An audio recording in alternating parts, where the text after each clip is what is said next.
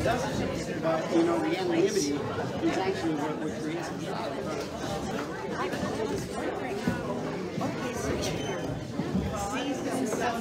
Remind me, I'll just take pictures. I should have done that earlier, but I forgot. Excellent. Oh, I love it.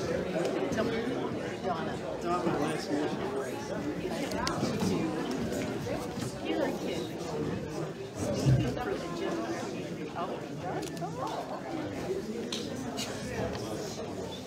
John Doe 13,000 voters are represented for a special tax as opposed to It feels good to be out taking pictures again. Oh my gosh. It just feels good to be out.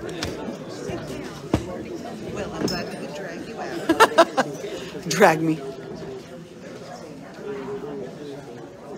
I have been thinking about you and Mark a lot. I would love to like take you guys to the state sale because I know. Oh yeah, I told Mark. Yeah. I'll find a really good one. They have some good ones in South Salinas, actually. Well, he's been to a couple. I think he's got somebody's name that we've gone to a few. So that'll be fun. You know what I dislike? Is water bottles in front of people when you're trying to take the picture and you get a picture of the water bottle. Yeah. Yeah, see, he's got his moved to the side. That's good. Yeah, you got that one right. Move your water bottle, Glenn. Yeah. Nobody wants a picture of your water bottle.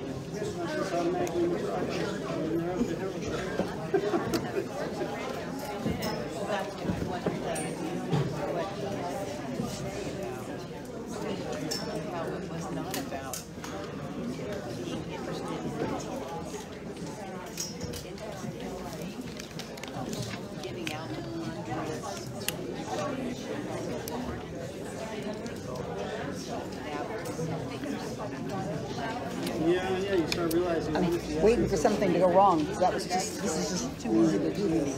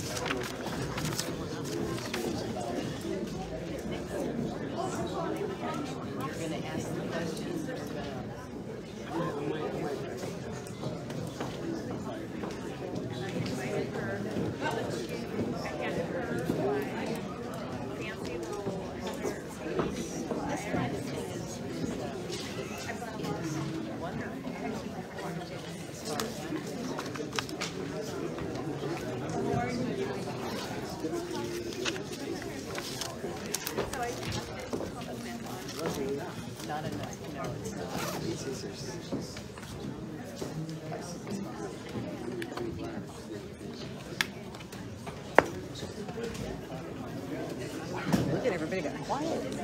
Yes.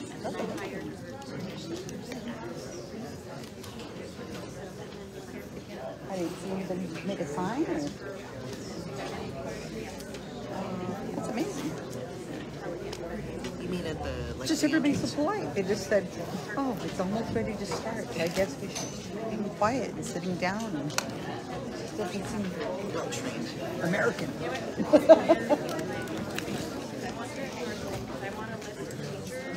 You recognize a ton of people out here? I don't know. No, I recognize a few, but I don't know everybody. There's a woman here who's got a fly swatter, and they said if anybody gets rowdy, she's pulling out her fly swatter. I said, I'm going to get a video of that. So I hope somebody's a troublemaker. Gotta love people.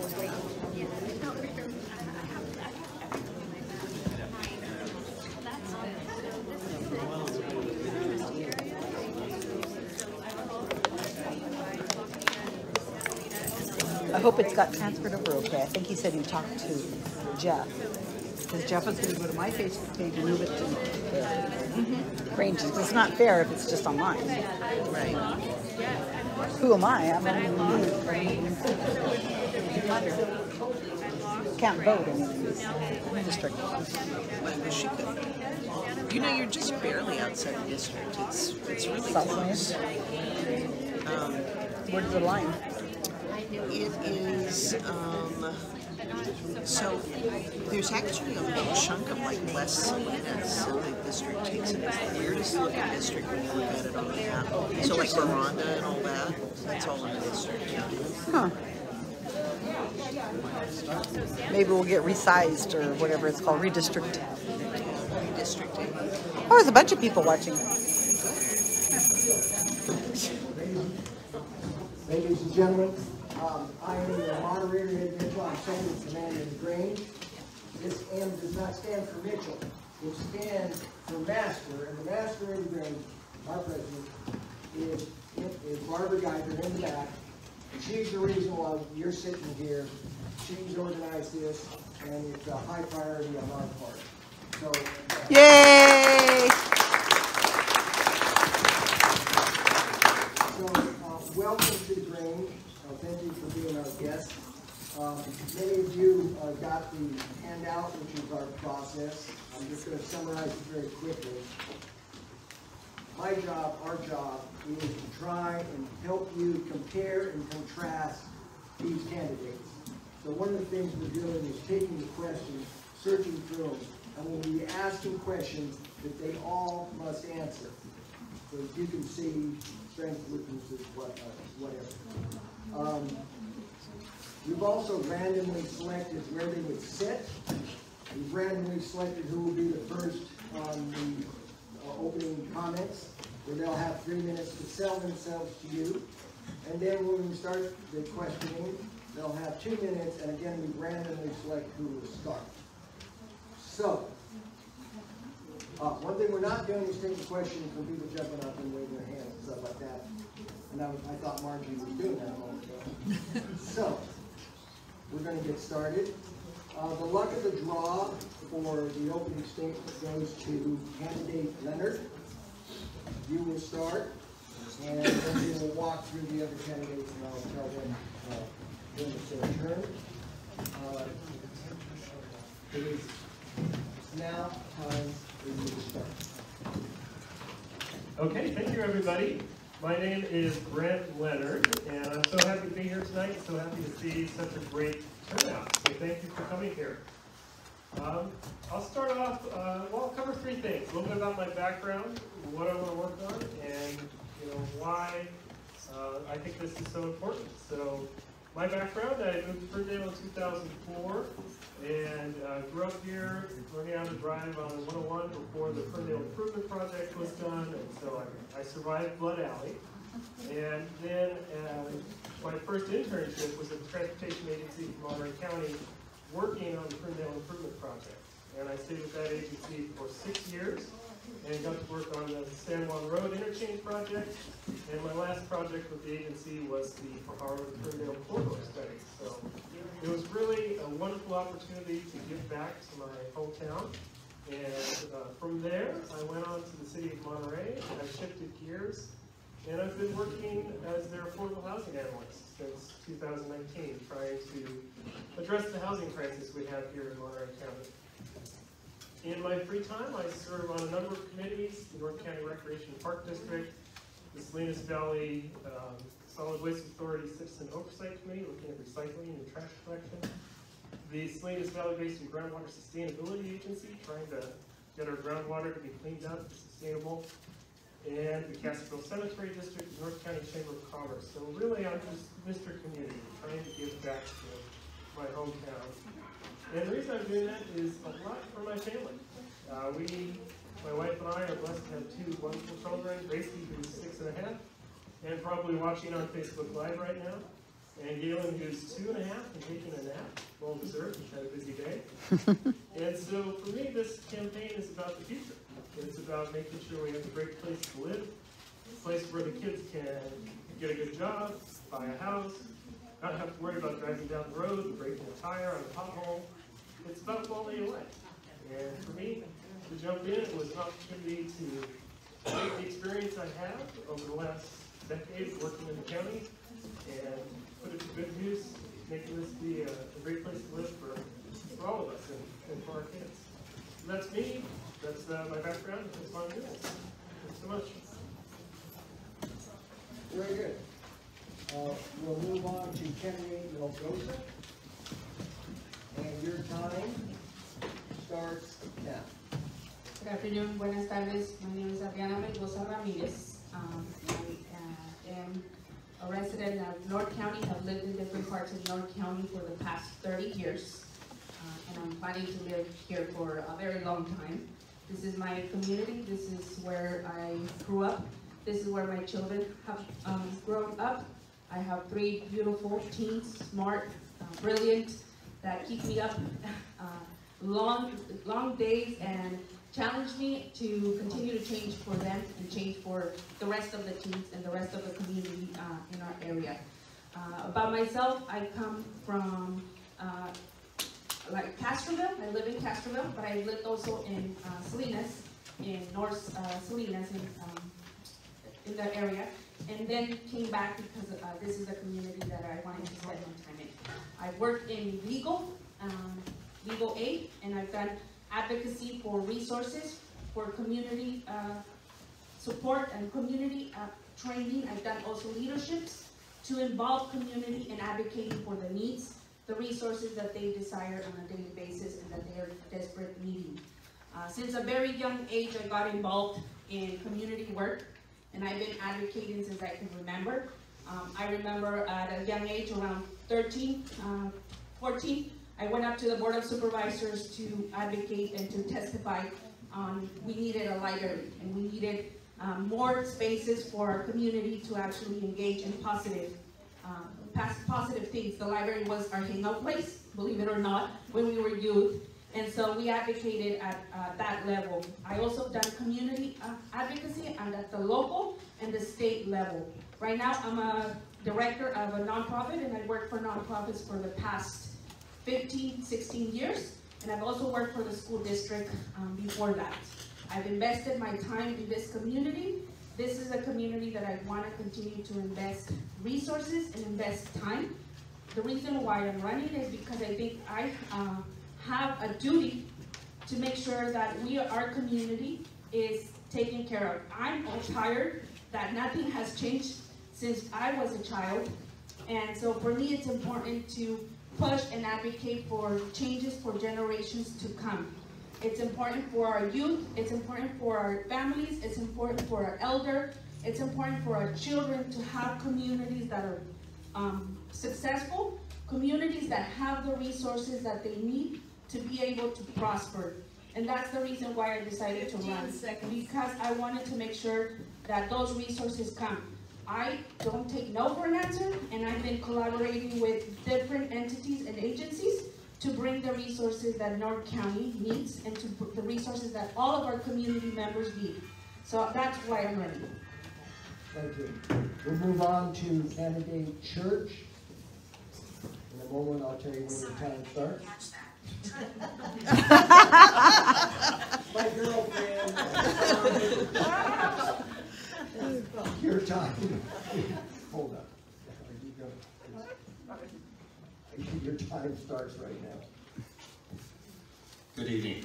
My name is Glenn Church, and first I just want to thank everybody for coming here to this important meeting, and particularly I want to thank Prunedale Grange for hosting this event. I'm not going to go into a lot of detail about my background out here in North County. You can find that on my website, glenchurchforsupervisor.com. But I've lived out here my entire life. I went to school out here, I worked out here, I raised my 2 sons out here. This has been my home, it'll continue to be my home. I've been involved in local and county issues since the 1970s, but really, this election is not about what I've done or any of us have done, it's about what we're going to do. I've known every supervisor out here since the 1960s, and I've seen county government work, and I've seen it not work. And unfortunately now, there's more of that not working, and that needs to change.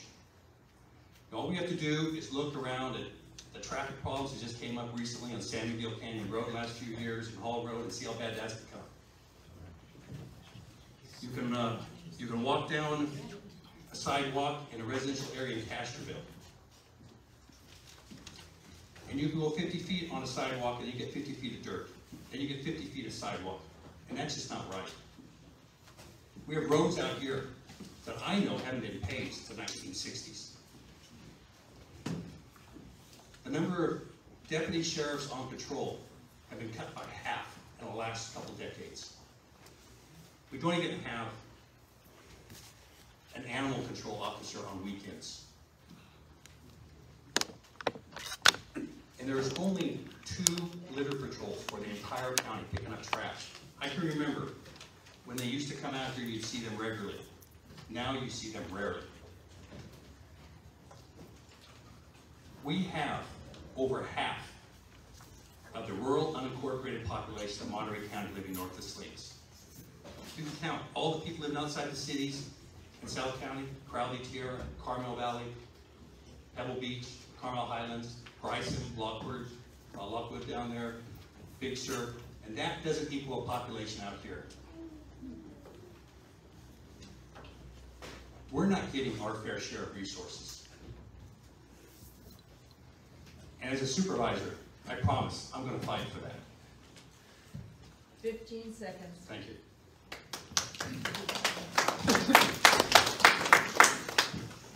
We'll move on to candidate Gage. Can everyone hear me? Yes. And All your right. time starts now. All right, good evening, everyone. My name is Regina Gage, and I've lived in Prunedale with my wonderful husband, Stu, for over 20 years. Though I'm originally not from this area, I was born and raised in the Midwest. I've called California home for many years. I ran in 2018 against the current supervisor because I felt then, as I felt now, that we're like the redheaded stepchild. Nothing personal against redheads. My mom was a redhead. But it seems as though we're not getting our fair share.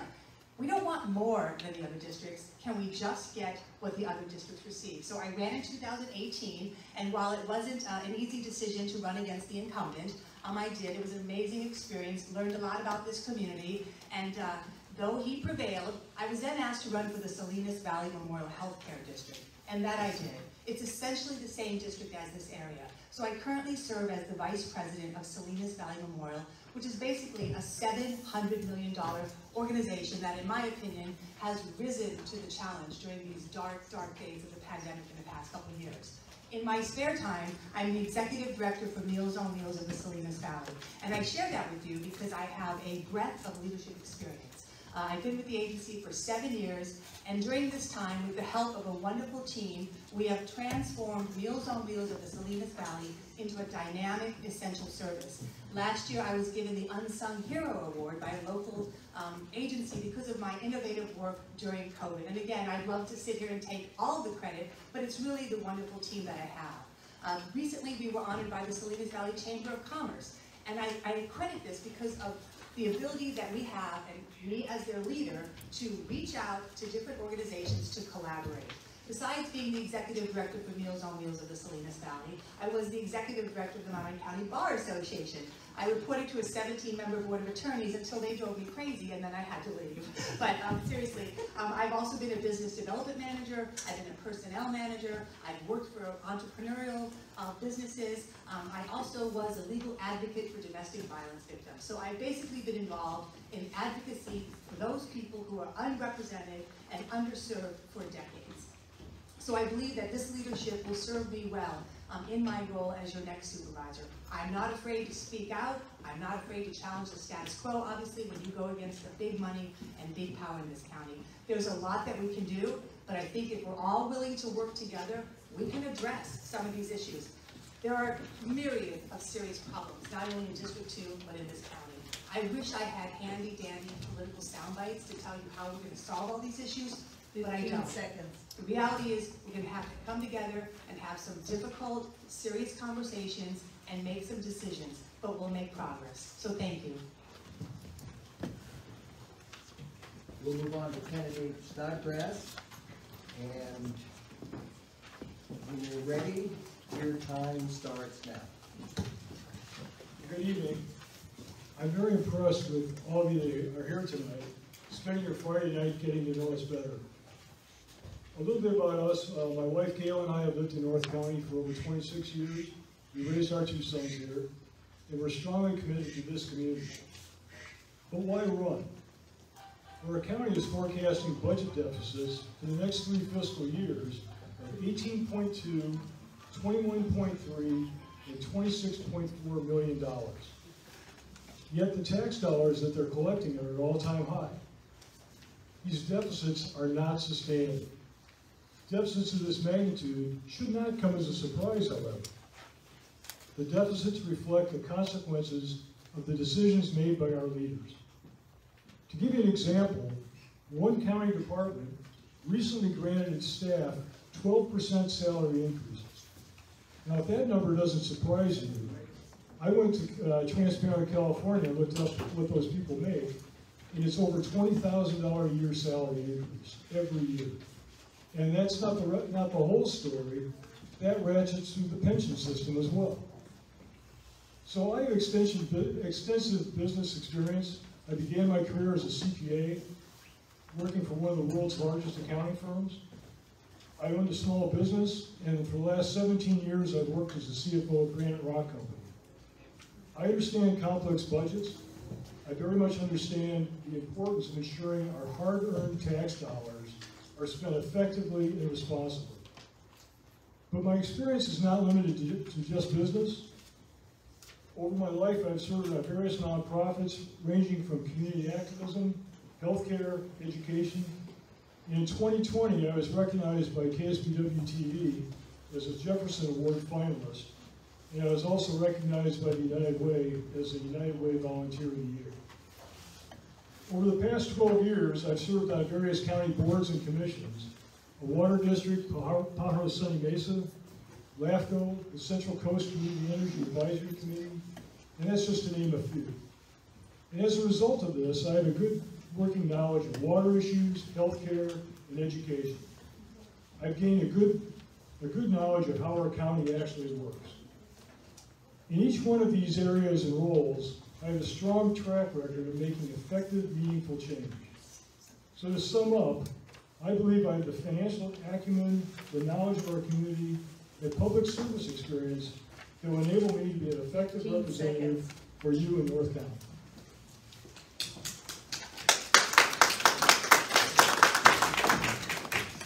And we'll move to candidate Craig. Your time starts now. Thanks so much. Hi, everyone.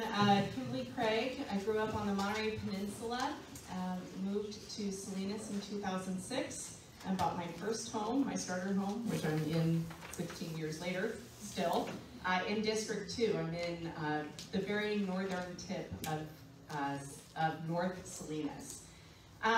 Just a little bit of background on me. Very involved in the community. I was a president of the Salinas JCs. I was, well, I still am with the Rodeo Concessions Committee, the air show, and my level of community involvement really sort of spurred around the dinner table with a bunch of friends in 2010 when my car had been stolen out of my carport, and I sort of got mad at that and decided that I was going to start going to city council meetings to talk about the crime in the city of Salinas. So I decided to run against the incumbent in 2010 and won, and then I ran again in 2014 and served my full term till 2018. In 2020, As you know, our mayor unexpectedly passed away, and it wasn't really my plan to run for mayor. But I recognized that the city was in trouble. We had no mayor, we had a city manager who had retired, 3 new council members coming in, a $14 million deficit, and a pandemic with no vaccines. And so I opted to run for mayor, ran against 4 gentlemen and won. And I will serve my full term through the end of this year. One of the things I've really discovered this past year in being the mayor, and certainly being the mayor through crisis, is that my passion really is in public service. And I would note that the last 10 years I've been in local government, I've done it very part-time. We make $800 a month as the mayor of Salinas. It's a part-time job. I still am the president and CEO of the Monterey County Business Council, but through this past year I've really realized that this is my passion. And that's why I'm running for supervisor, because it is a full-time job and it allows me to serve the public full-time as my passion and a new career for me. Just on a last note, I certainly am honored to be here today and really excited to share some of the things that I can talk about North County. So thank you. We'll move into the question section. Candidates, it's 2 minutes on each of these. The first question, we'll start with candidate Mendoza. And it is, here's the question, where do you live in the district? Specifically, where do you live? And how long have you lived in the district? I live in Castroville, and I lived there for... Excuse me for a moment. Sorry, couldn't hear you again. Fine. My fault. Not here. Reset that time. Where do you live in the district specifically, and how long have you lived in the district? Thank you. I lived in Castroville. I lived there for 28 years, and I currently live there. I also lived in North Salinas, where near Raji Lane, over by Boronga, that area, San Juan Rape. And then I lived for a very small time in Marina because I was going to college. So I lived on campus for my senior year, since it was easier for me to finish my college year there. But I currently live in Castroville, and I lived there for 28 years, and I'm still there, and I plan to continue to be in this area. This is my district, this is where I was raised, this is where my children were raised, and this is where I will continue to spend my time, my dedication, and my commitment to this community. Candidate Church, your time, if she lives at home, your time starts now.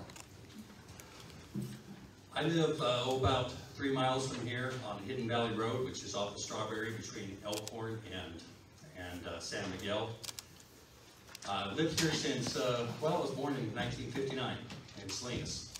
I did live for a short period on Lanyon Canyon in my 20s, but I lived on Hidden Valley Road pretty much all my life. And, sorry, was there another part of that question? Was just the living here? Where do you live and how long? Okay, well, I guess I pretty much covered it. Not much more to say. Let's want to hear it for the 3rd time. Candidate Gage. All right, thank you.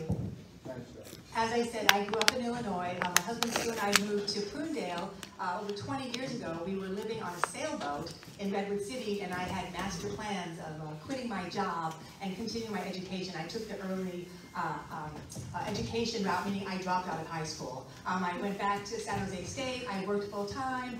We were evicted from where we lived on a sailboat. I worked in Marin County at the time. Stuart worked in San Jose, so he had family in this area. So we moved to beautiful Prunedale. I live on Tustin Road. I had never heard of Prunedale, and really for the first 10 years I was busy working full-time, going to school. I finished up at San Jose State, and then I had the brilliant idea that I would apply to law school, and I was accepted into law school.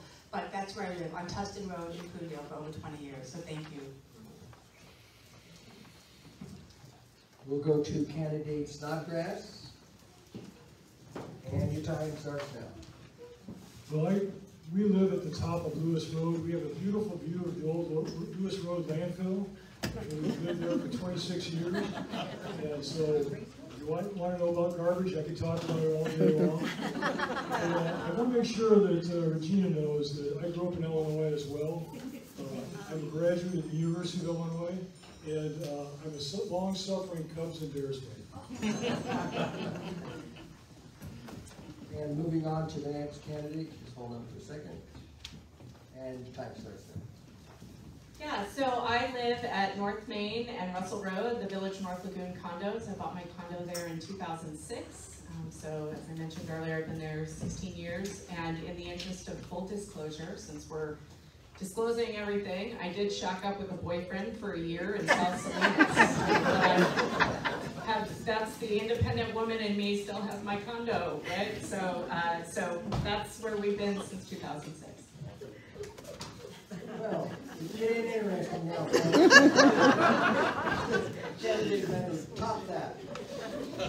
Well, I've never shacked up with a boyfriend. You're missing out. But my kids are watching, so we'll keep this G-rated. As I said in my intro, we moved to Langley Canyon in 2004. I was a teenager, and we were evacuees from the Bay Area because this was the only place where you could affordably buy land and still be close to culture and all the resources we have here. And we moved to Castroville in 2013 as renters, and then we were able to buy our home also in Castroville. Beautiful 1978 home, all original carpets, windows, and paint. Because it was still a affordable place to buy, and we've been there ever since. So, Prunedale and Castroville for me. We'll move on to candidate Church. The question is, please tell us what percentage of dollars raised in your campaign are from outside District 2.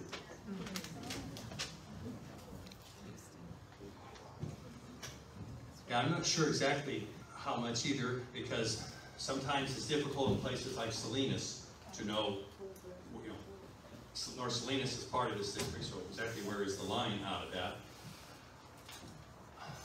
I do know that I have more, of all the small donors I have of $25, $50, $100 donors, they're overwhelmingly from inside this district. But I would roughly say it's probably running half and half, something along that line. I just haven't done an analysis on it to really give you a full view, but I think that is probably pretty close.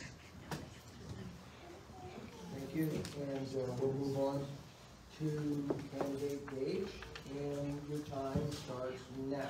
All right, thank you. I quite frankly don't have the exact percentage, but I do know that when I ran in 2018, I had a fair amount of support from the peninsula. I think they liked what they saw, and they liked what they saw on paper, and then because I'm an independent person, I don't think they were so thrilled that I really wasn't carrying their talking points. Also, there's been campaign finance reform for those of you who are thinking about running for office. At that time, it was unlimited, so individuals or PACs could give you huge amounts of money. Now the maximum is $4,900, which in my opinion is still a very large campaign donation.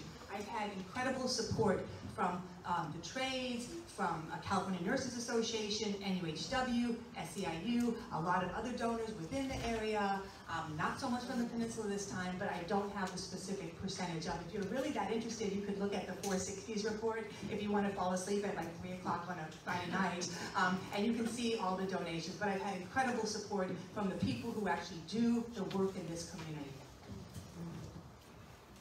Candidate Snodgrass, your time starts now. Well, I would say my funding is about 50-50, 50% in the district, 50% out.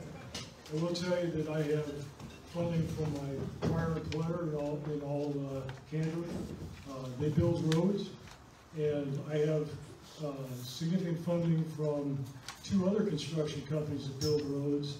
And I actually view that funding as being kind of a badge of honor when your competitors are willing to give you money. That says, I think it's a respect thing, but I would say it's about 50-50. If you take those 3 companies out, it probably runs about 60-40. 60% in the district, 40% outside. Moving to candidate Craig, and your time starts now. Thank you. So I don't have an exact percentage either. I will acknowledge that I have widespread support. I have donors from South County. I have donors, a lot of donors from Salinas, just because I've got 10 years under my belt in elected office and with the community.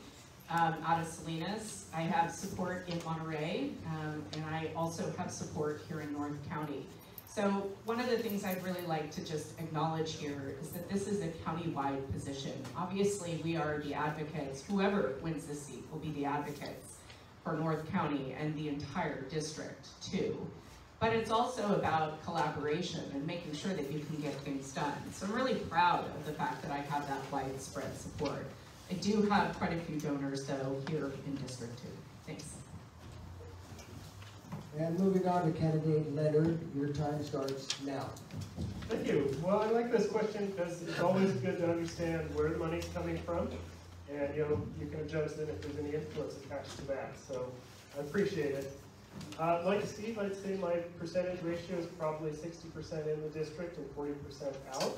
I do work at the city of Monterey, and I work for a transportation agency in Monterey County, so I've known people throughout the county through those two positions. But my largest donation is $500, so I'm not the big money candidate here. So I'm more than happy to talk about any of my donations if anybody wants to discuss those. And the next candidate, your time starts now. Love this question. I have about $150 from outside of North County. The reason why I really know this answer is because those $150 come from 3 of my interns, because I'm a faculty at CSUMB, 3 of my interns who have seen my work, seen how I uplifted community, and they decided to support, I think, 50 each. They're still students, some of them, so they said, let me support you and give you $50, and I think that that's the reason why I really know the number. The rest of the funding, if I could say funding, it's straight from community from North County. Not from outside of North County, it's from North County. And it's funding that is coming from community members who are donating $5, $25, $50. My biggest contribution was $400 from a community member who has done a lot of leadership work with myself and who has participated in a lot of the workshops that I do for community to understand government, to understand entities, to understand agencies.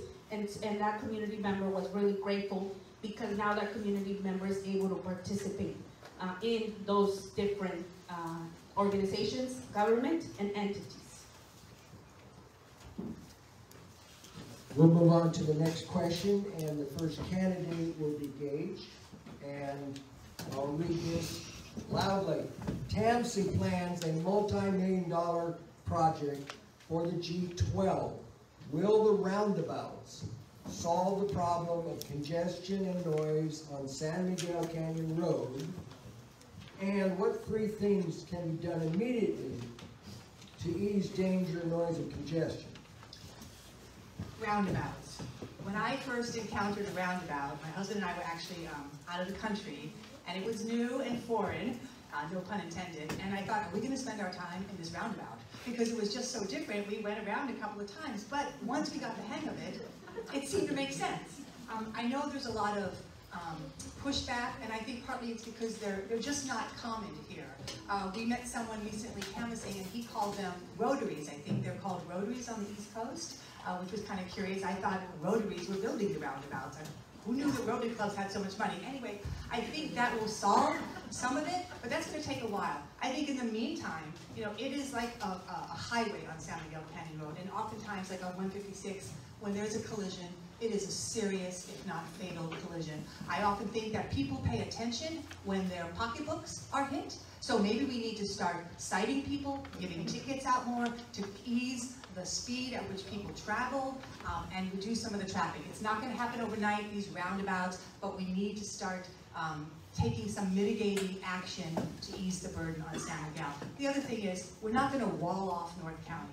North County is a beautiful, call it a rural place, but we're not going to stop people from living here. We're not going to kick people out. So we have got to figure out ways to support the businesses and the population that live in North County. And candidates address, roundabouts. Your time starts now. Well, I attended a G12 corridor study, I believe in this very hall, and I remember one of the people here saying, roundabouts, are they a communist plot? And I thought, well, it could be. But I will admit that roundabouts confuse me. I would like to see that if Tansy actually goes forward with this project, let's put only one roundabout in first, and let's see how it goes. Let's do it on a trial basis, because I would suspect that most of us are confused by those. TMZ has decided that roundabouts are the great solution. I believe they're proposing 8 roundabouts on 68 between 1 and 101. So they're the great solution in taking out all the stoplights. I'm not necessarily convinced that that's a good solution. As to what can be done about San Miguel Canyon right now, I think one of the things is we do need enforcement. That statement is absolutely correct. Yesterday I saw 2 accidents on San Miguel. One of them had the right lane shut down from Paradise all the way to Castro Boulevard. And so having some enforcement, we need some CHP presence. And it ought to be like that little town in the south where the sheriff gives you a ticket. We're going 20 miles an hour in a 25-mile-an-hour zone. And the other thing is, I take the trucks off of San Miguel Canyon. There is no reason why we need to have these large semis on San Miguel Canyon. And they can run around, they can stay on San Juan Road and go across that way.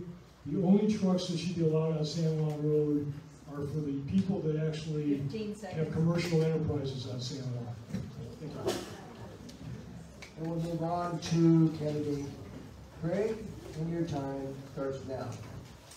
Yeah, the G12 corridor study. So I'm on TMZ. I currently sit on it. I'm a past chairperson, and when Grant was there, so we've definitely worked on a couple of projects together. San Miguel Canyon, you know, I think the candidates up here really have it right in the sense that some level of traffic calming measures need to occur.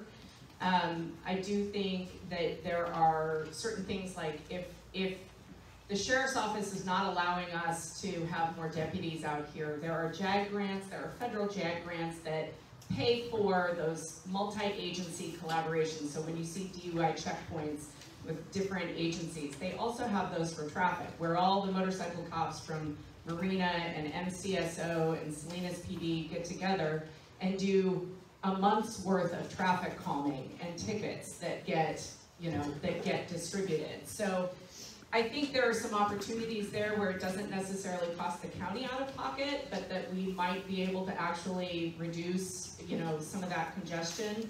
I will say I'm a fan of roundabouts. I was initially super skeptical. It was a big giant shim sham to me on paper.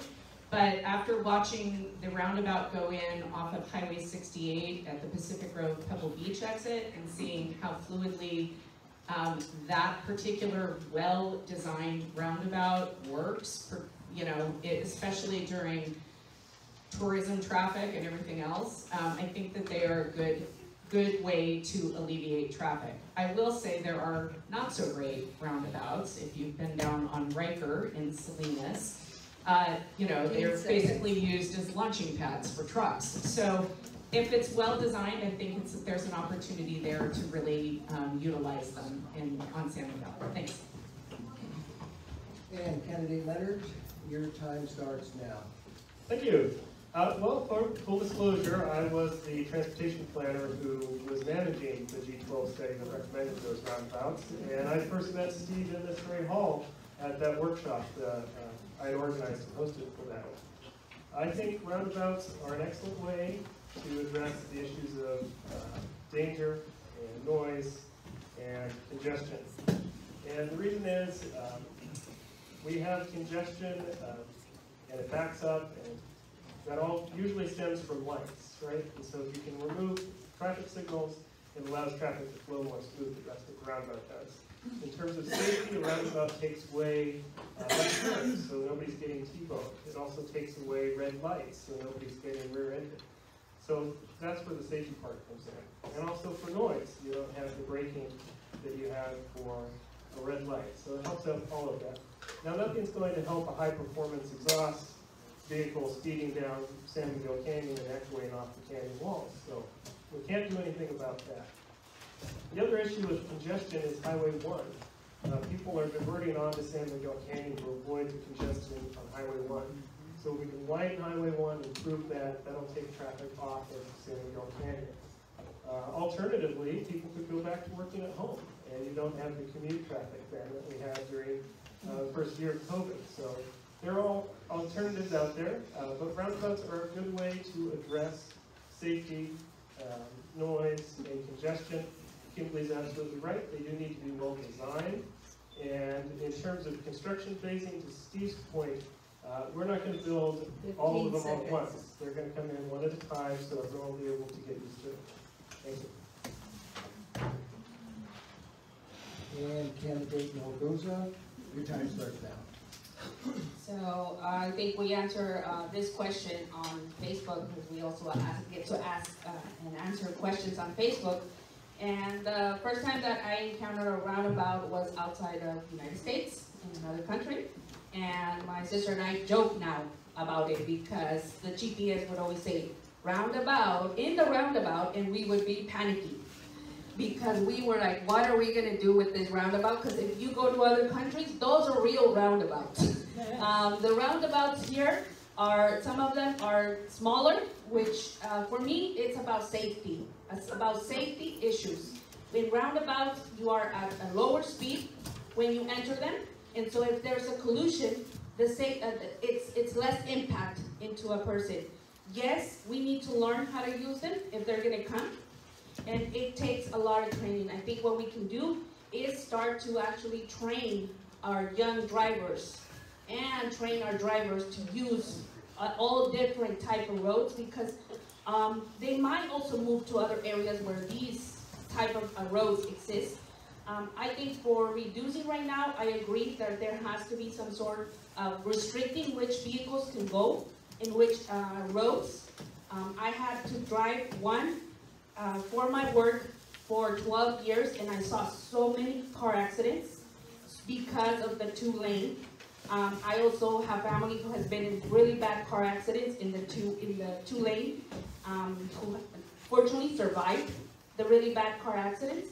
I think that we also need to teach our young drivers, because those are the ones that sometimes I see speeding, to actually understand the impact and understand the problem when they're speeding, when they're using the road in appropriate ways. But I think if we truly study roundabouts, could be a solution to help with traffic and help with other things.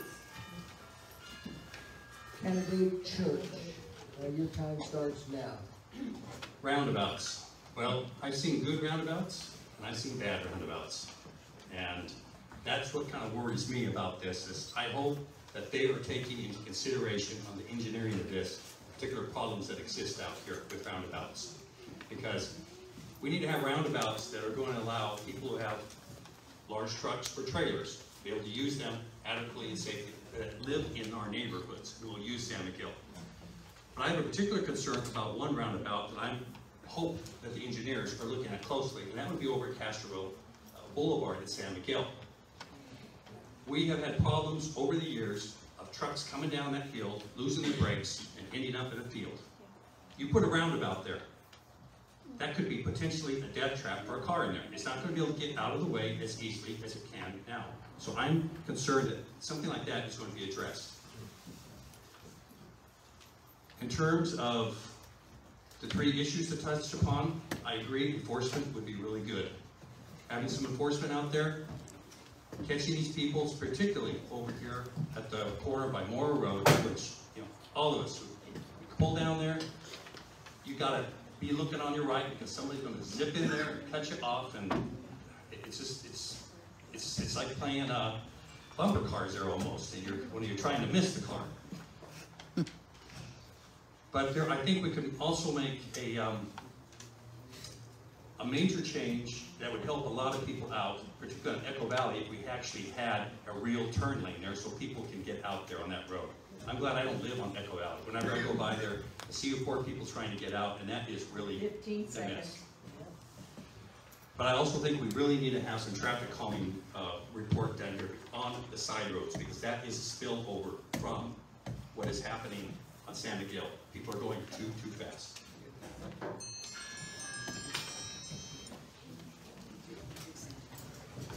Now, there is a problem in North County.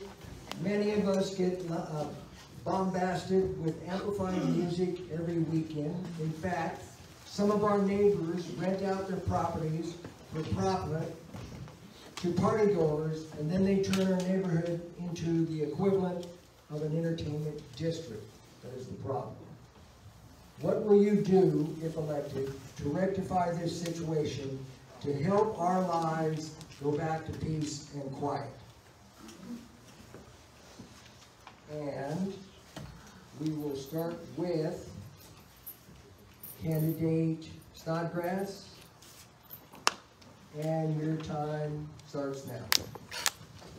Well, amplified music, that's something that's germane to all of us in North County.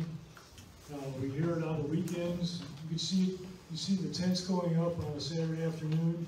You know what you're in for on Saturday night. And the thing that I've learned is that the decibel level doesn't care what kind of music you're listening to. And this is a public nuisance.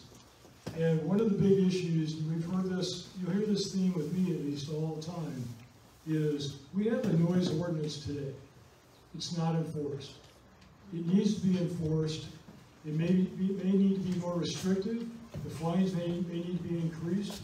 That certainly is part of the public process. And then the one thing that should happen is that the landowner should get the ticket, not the person putting on the party. Because once the landowners get enough of these tickets, they'll stop letting their properties be used. And we need to get this addressed because it is a public nuisance, and it doesn't matter whether it's mariachis, Beethoven, Jimi Hendrix, the noise keeps all of us awake, and so it really doesn't matter what it is. We need enforcement, and we need to enjoy, as Regina said, the bucolic nature of our community, and I don't think amplified music is conducive to that. Candidate Craig, your time starts now. Thank you. So I actually have tried to address this as the mayor. One of the things that I proposed is putting together a memorandum of understanding with the sheriff's office. There are drone operators at the sheriff's department. There are drone operators who are sworn police officers at Salinas Police Department and Marina. And similar to what we did a few years ago with the gang task force, where we had 10 or 12 officers roaming the entire county handling gang issues, I suggested that we put together a drone strike team. Part of this is so that when there's a party in North County and there are 200 people in the backyard, you're not sacrificing officer safety by sending 1 or 2 cops into a big giant backyard and a raging party. You send a drone in, the officer has the video on the drone, and then they bring it back and you issue an administrative citation to the property owner. And you make it a giant fine, $2,500. This way, like in the city of Salinas, when it's Beirut on the 4th of July with all the illegal fireworks, you have a drone team that goes out and can issue administrative citations. Over in Marina, when there's a big event, you can have drones out there. And in North County, throughout the year, you can actually have drones issuing those administrative citations through county council.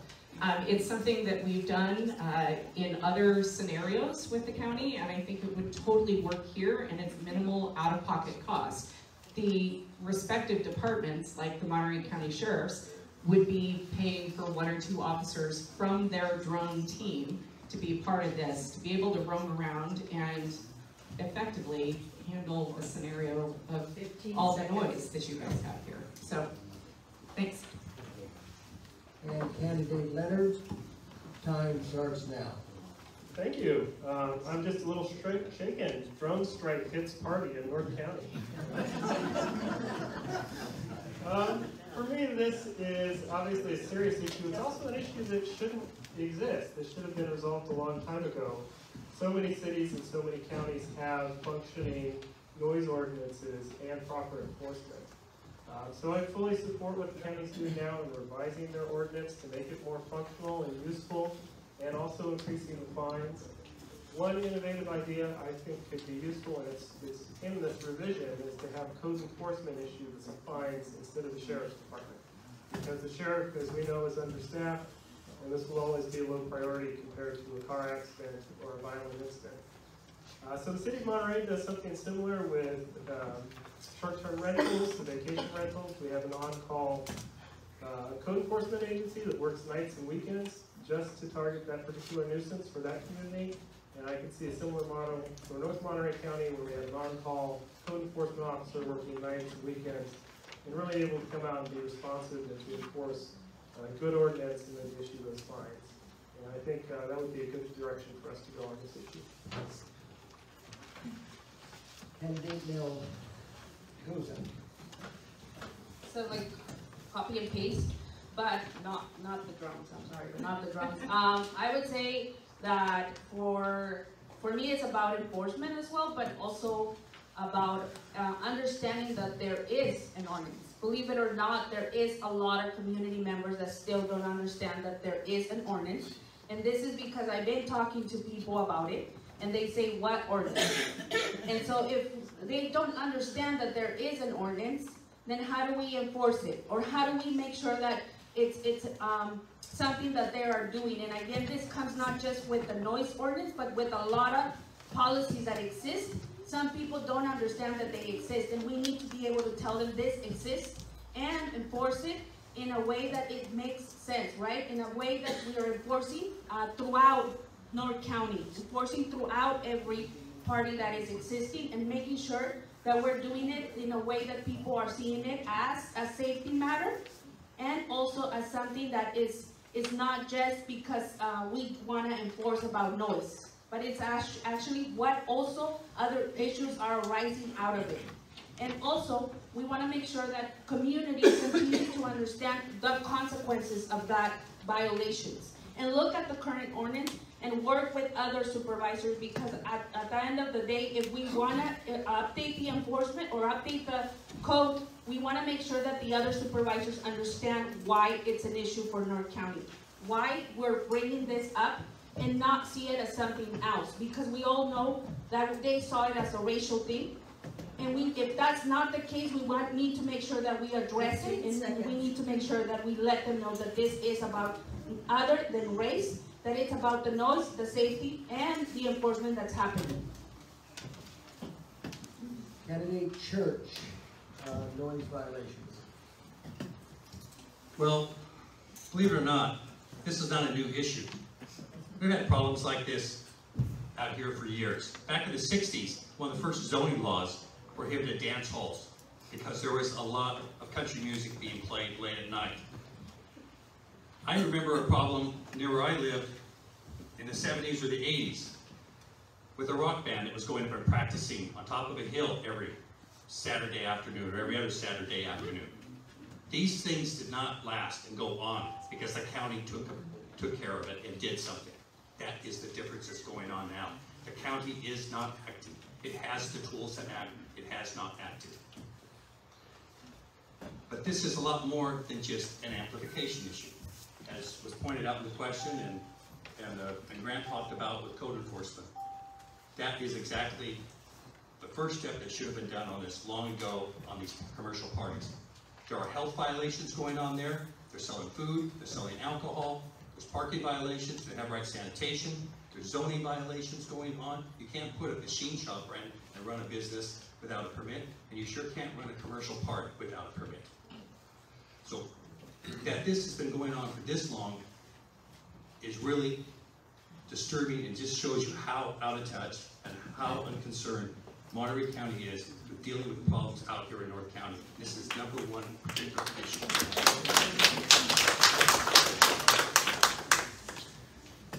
Candidate Gage. Your time. Thank you. Yes, again, we're the red-headed stepchild in North County. This obviously is a serious issue, and it depends on where you live. We live on Tustin Road, so we don't hear a lot of music, but when we first moved in, we had a neighbor who had turned their backyard into literally a motorcycle raceway.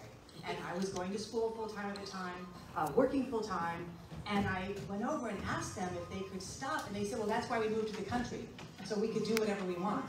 And I understand that on a certain level, but your right to do whatever you want basically stops when that starts impacting my quality of life.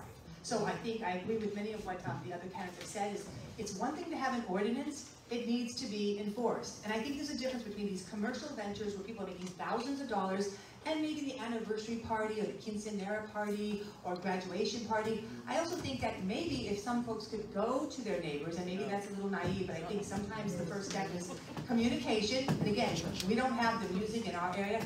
I also want to say that when I ran in 2018, one of the most eye-opening things I did was I went on a ride-along on a Saturday night with a deputy sheriff.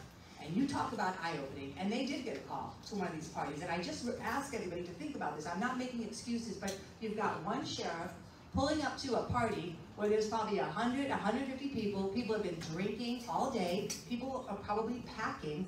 The sheriffs were nervous. Now, fast forward 4 years later, we obviously have a sheriff's race, which I hope all of you are paying attention to. It's very important and it's very serious. I think the Sheriff's Department has not been led in the most competent way. They're understaffed, they're feeling impacted by morale. One of the things I would like to do is actually have a community meeting with some of the deputy sheriffs to get their perspective. But obviously, the enforcement needs to be, the code needs to be enforced, and I say once again, get people's attention by giving them a stiff fine. They'll probably think twice about the next time they throw that party.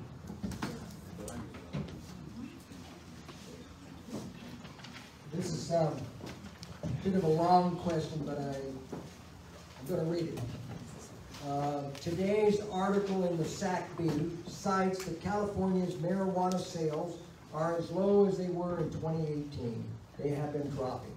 My question is, how would you help tackle the many problems that permitted cannabis business owners have, such as price per square foot and high local sales tax, making the products too high to sell well?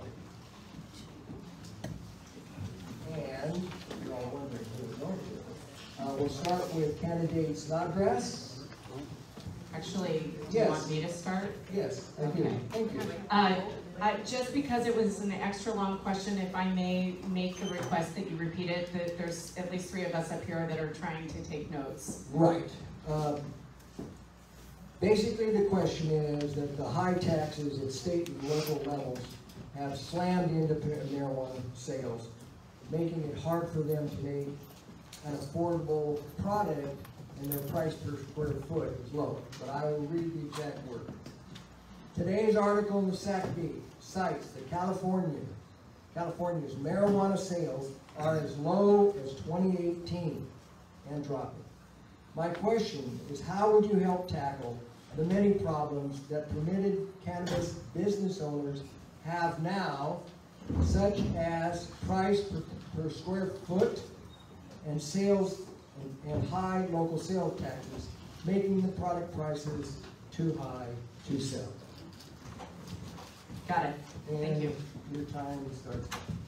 So this was actually an issue that came forward to the city of Salinas. The city was one of the first in the county to allow manufacturing to occur. And so we were quick to adopt quite a bit in terms of the ordinance. I will say, and I've given some of the cannabis companies a hard time because they're concerned about the tax levels. But I've said, you guys were there in 2015 and 2016 asking us to tax you. They asked the county supervisors to tax them because they were motivated to get that cannabis up on the up and up, legally done.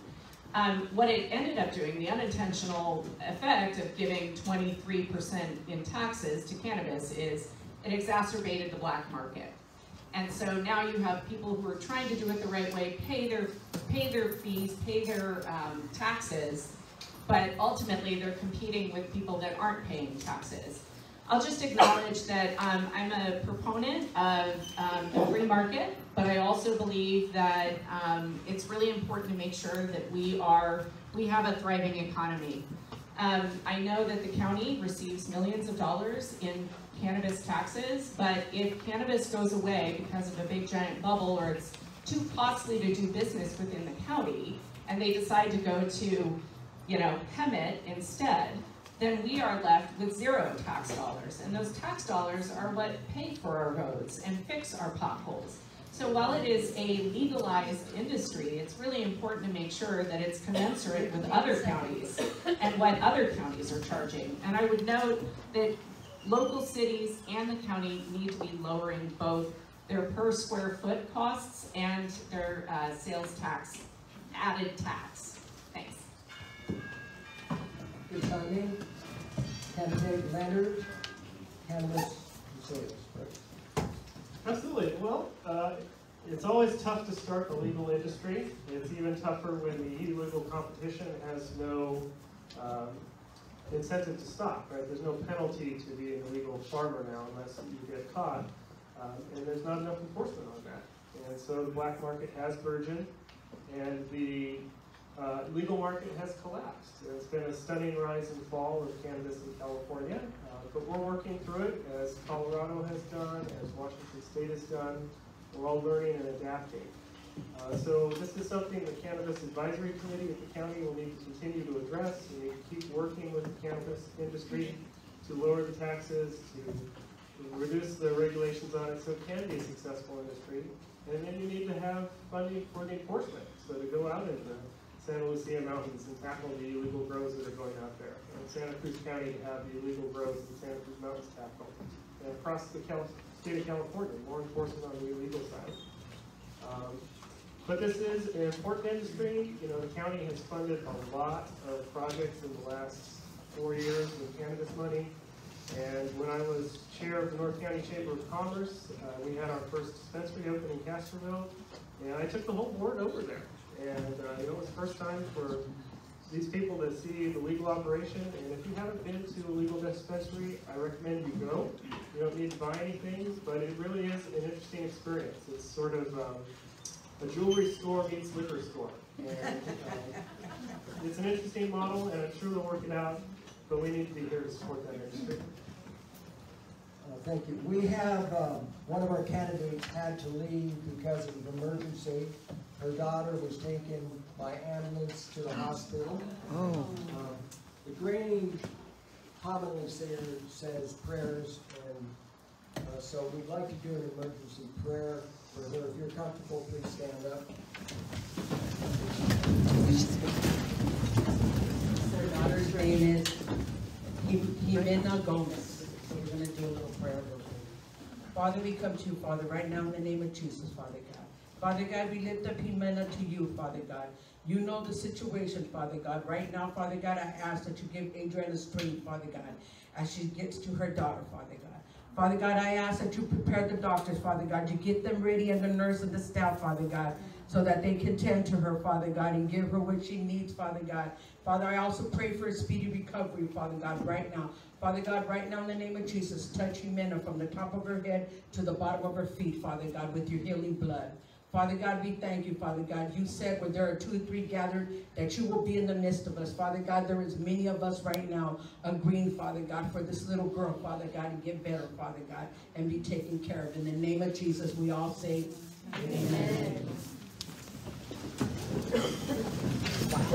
So, candidate church, the issue is marijuana, local sales cost. Your time starts. Well, I am sure the rest of the candidates up here really hope things turn out well here for John. And I'm sorry to get to take care of this. So on to cannabis. The problem we have really going on here is taxation. There's several problems, but one of them sticks right out is taxation. This is about the only business I know of that's not taxed on its revenue.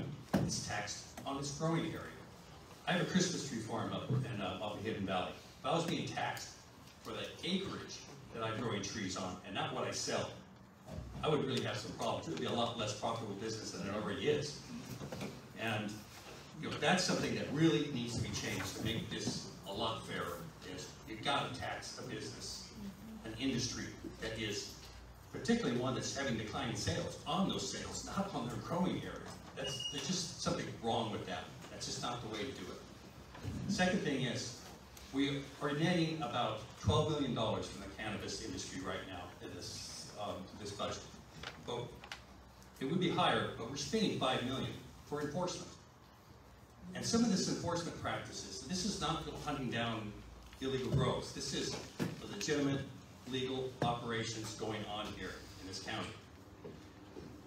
The regulation appears to be overly burdensome because it's actually getting into some regulations that should not be affecting business practices of how you're growing. It's getting into too much in that detail. So we need to cut back, ease up on those regulations. You need to go through, redo the tax basis onto this, and those, I think, are two of the most important things that have to be addressed. Candidate Grange. All right, thank you. I agree with much of what has been said. The revenue needs to be taxed. I also think, again, you encounter the, I wouldn't say amazing, but the county bureaucracy. And I know this from looking at Meals on Wheels as their executive director, just to get somebody to return your phone call. So you've got this county bureaucracy, you have a relatively new industry. Obviously, it's not going to be perfect, but I think maybe they should look to some other states first to see how they were doing it, to see some of the problems that they encountered. It's an important industry, obviously. I mean, it's really beneficial for a lot of people. It provides jobs, it provides taxes, which we all need. But obviously, the enforcement needs to be more substantive in the areas and not from a paperwork, bureaucratic standpoint. So obviously, some things need to be changed in the cannabis industry. But I do think that we need to keep it here. We just need to work out the red tape and make it more efficient. And candidate Snodgrass, your time starts now. Well, going last, I could say ditto to everything you said. But one of the things that's happening in the cannabis industry is sheer economics. And any of you that are in agriculture know this, that when you have a bumper crop, that doesn't necessarily mean that you're making a lot of money. And so, you can only make a lot of money if you have the bumper crop and your neighbor doesn't. And I think that the cannabis industry is going through some growing pains. And so one of the things we're looking for is relief from taxes. I'm not a big tax guy, but cannabis is basically, this is what's called a sin tax. You pay a tax on alcohol over and above an excise tax. And this tax money, one of the things I've advocated for, without any success, I'll be honest with this, is we've got these cannabis dispensaries in our communities. Virtually every significant community in North County has a dispensary. I'd like to see those taxes go to fund Manzanita Park, the Pajaro Park, the Aromas Park. Let's put that tax money to work. And ditto to everything else that was said. And yes, candidate Leonard, you will be the one to start this out. Regarding wildfire, what can the county do to assist property owners with wildfire? Right, well, this is a very important question up here, particularly in Prunedale area, Royal Oaks. We don't want to be the next Paradise or the next Santa Rosa. And for me, the biggest thing was making sure our fire district is well funded. Because the North Monterey County Fire Protection District is the actual first responder agency for North County. So the Pasanti Station, Castile Station, and the Las Lomas Station. And they were in a funding crisis. They'd lost 6 firefighters, and they needed a special tax in order just to get back up to staff. And I'm very proud to say that passed last year, and they have new firemen working, so we have a better first line of defense. Something the county also has done is use community development block grants to pay for new fire engines and new equipment for North County Fire. North County Fire didn't have a new engine until the county provided that funding. Everything was beyond where it should be. It's all old equipment.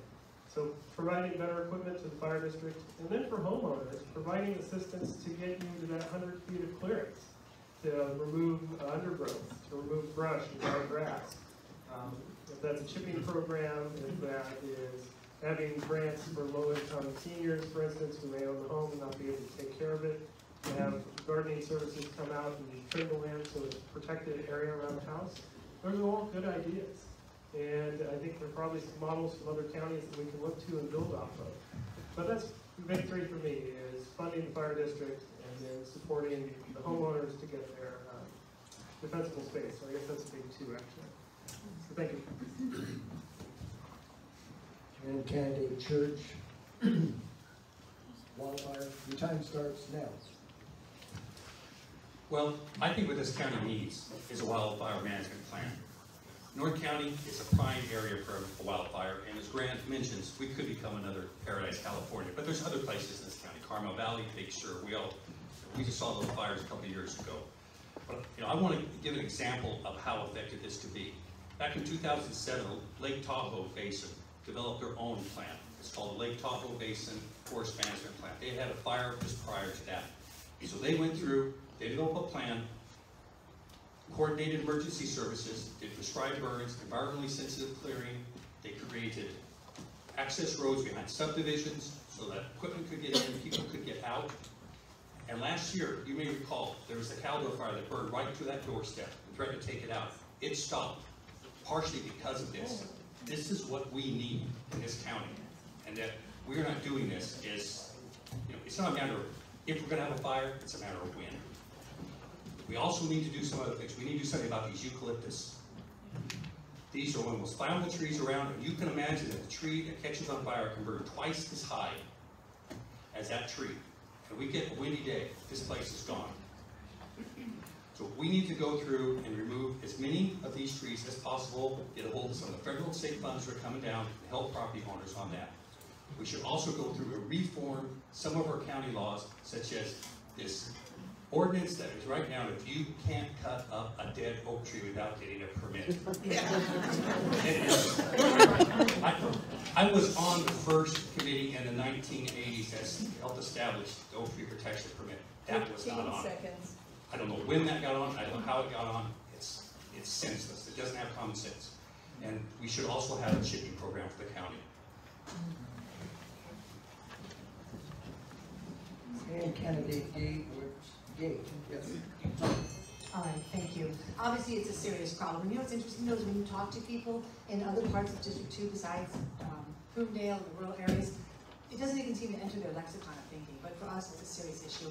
I do think we need a county-wide plan, and it has to be effective, and it cannot just be meeting after meeting after meeting. There's got to be a plan to take action. I do agree that we need a county chipping program. Also, these eucalyptus trees, they are a huge fire hazard.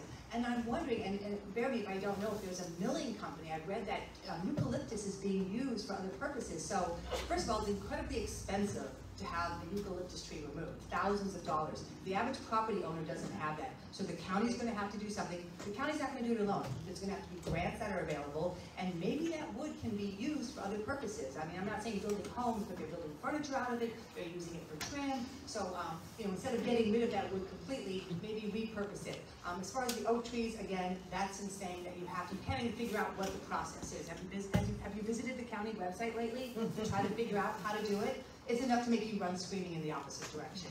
So again, serious issue. I think the county has to have some priorities, and this is one of those priorities. Candidate Snodgrass and wildfires. Thanks, sir. Well, the first thing I think we need to do about wildfires is we actually need to assess neighborhoods to make sure they have a good wildfire evacuation plan. One area that I visited is Ponderosa. There's one way in and one way out of that subdivision. And if you look at the trees that are in there, they're old growth pines. And pines are equivalent to eucalyptus when it comes to burning torches. So I would recommend the first thing we do is we assess our North County area, and then we actually have evacuation plans so that at least we can address the immediate danger of fire. The The other thing is there is a countywide study that was done on fire safety. And that was done by Monterey County LAFCO about 2-3 years ago. And the Board of Supervisors formed an ad hoc committee consisting of Judge Phillips and Mary Adams. And I've not heard what the results of it are. But we have an unequal funding mechanism there where, for example, I believe Pebble Beach Fire gets 22 cents of every property tax dollar for fire protection. We get 11 cents for North County Fire. So we have a big funding disparity between the two. The other thing we need to do is we need to make sure our insurance companies can't cancel us. Many of us have had our fire insurance canceled, and my wife Gail and I personally were with AAA for 30 years. For 30 years they took our money, and then they canceled us just like that. We need to, they may not want to write new policies, and that's fine, but they need to honor existing policies. And we need to work with our state representatives such as John Lear to make sure that doesn't happen. Candidate Grange Wildfire. Thank you. Yeah, so there are both state and private grants available, particularly to homeowners associations. So I know some of the areas here in North County do have HOAs, and you can apply for those grants to help pay for the cost to clear that 100-foot area around your house. I think certainly having organized efforts as a county supervisor to be able to walk people through the process, like if you're going to apply for a grant with your HOA, you should probably get some instruction on how to do that. But I also think too, a community forum where you have insurance agents that can insure your property. I'm working with a group of people out in Carmel, it's not even in Salinas, out in Carmel who had their insurance canceled after the Sobranes fire. And there are a couple of insurance agents here in Monterey County that are independent insurance agents that can actually go to a myriad of different companies to try to get insurance for those that are at risk of wildfire. I am really proud, and I just want to acknowledge that the North County firefighters have endorsed me, as well as the Monterey Regional firefighters and Salinas Fire. Fire has obviously been a big topic in the city of Salinas this past week. For those of you that watched the news and saw the Taylor building go up in flames, I have certainly recognized the need for mutual aid and the problem that occurs with understaffing of your firefighters. So I do think making sure that we have good and well-funded fire departments is one of those critical elements to successfully fighting a fire, and it's especially a wildfire, and having the appropriate equipment. It's not a fire engine or a fire truck. It's a whole different set of equipment to go after wildfire. So just on my end, I would say that there's absolutely an interest on my end to further explore it, but it's absolutely an issue that I'm willing to address and can successfully. Thank you. So we're going to start with candidate Church. The current Board of Supervisors is running a deficit budget. What cuts would you make to avoid the state of non-sufficient funds in the county? And your time, sir. I think it really depends on maybe properly allocating funds too, and looking at some problems that we have. One problem we have is this county is paying an exorbitant amount of money on lawsuits, settlements, and judgments. We're paying almost 2% of our budget is going for that. Well, is that high? Is that low? I looked at Los Angeles County, 20 times our size and population and budget. All these cities, all these overlapping jurisdictions, it's got to be a mess to operate. We're paying almost 2% of our budget going for these legal claims. They're paying 0.4%. We're paying almost 5 times that rate. There's something wrong there. There's an administration problem there. If we could get that down, that will free up right there tens of millions of dollars. Then there's also just how are we going to allocate money. We're coming before the Board of Supervisors on Tuesday is a $10 million plan to resurface Laguna Seca. We have an $18 million deficit coming up. How are they paying for that? They're using almost half of it, $4.4 million from the cannabis tax fund to pay for it. It's not going for roads out here. It's not going to protect county services. There was a discussion back in 2018, different forums around the county on how this money should be spent. Wanted people to go through and give input on how it would be. People said libraries, roads, a homeless issue, on a preschool. Now it's going to go to pay for a racetrack. 15 seconds. I think it's a question not of just cutting, but of reallocating, and it's a question of finding out why we have so many lawsuits in this county. We're paying so much. Candidate Gage, good job starting. Thank you. I remember a couple of years ago, I believe it was in 2018, there was an overture of, I think, $20 million on a system that the county bought, and somehow nobody was really paying attention. They don't know how the money was allocated. So again, you have to have someone paying attention. I have been the chief financial officer of a nonprofit taking care of troubled children. I've managed complex budgets.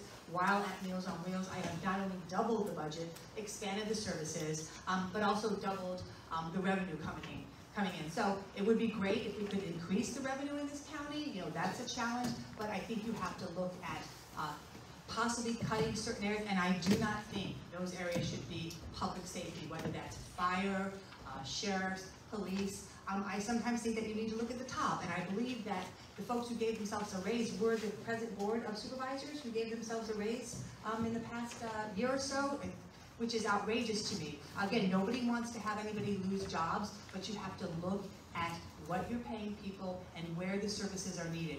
As far as what Glenn mentioned, I think it's outrageous. Laguna Seca, really? And we can go back a couple of years to see how that whole deal was figured out behind closed doors, how somehow one of the supervisors' close friends and big donors got that contract. So again, it's this county, it is, you know, the backroom deals being made, and we out in District 2 are not getting, not more than Carmel Valley, not more than Monterey or Marino or Seaside. Can we just get our fair share? So obviously the budget is going to be huge, but we're going to have to look at it, and I firmly believe that we are not going to cut public safety and services. Thank you. And moving to candidate Snodgrass, cuts in the budget. Well, the first thing is there is a roadmap in regard to how to spend our county money more effectively.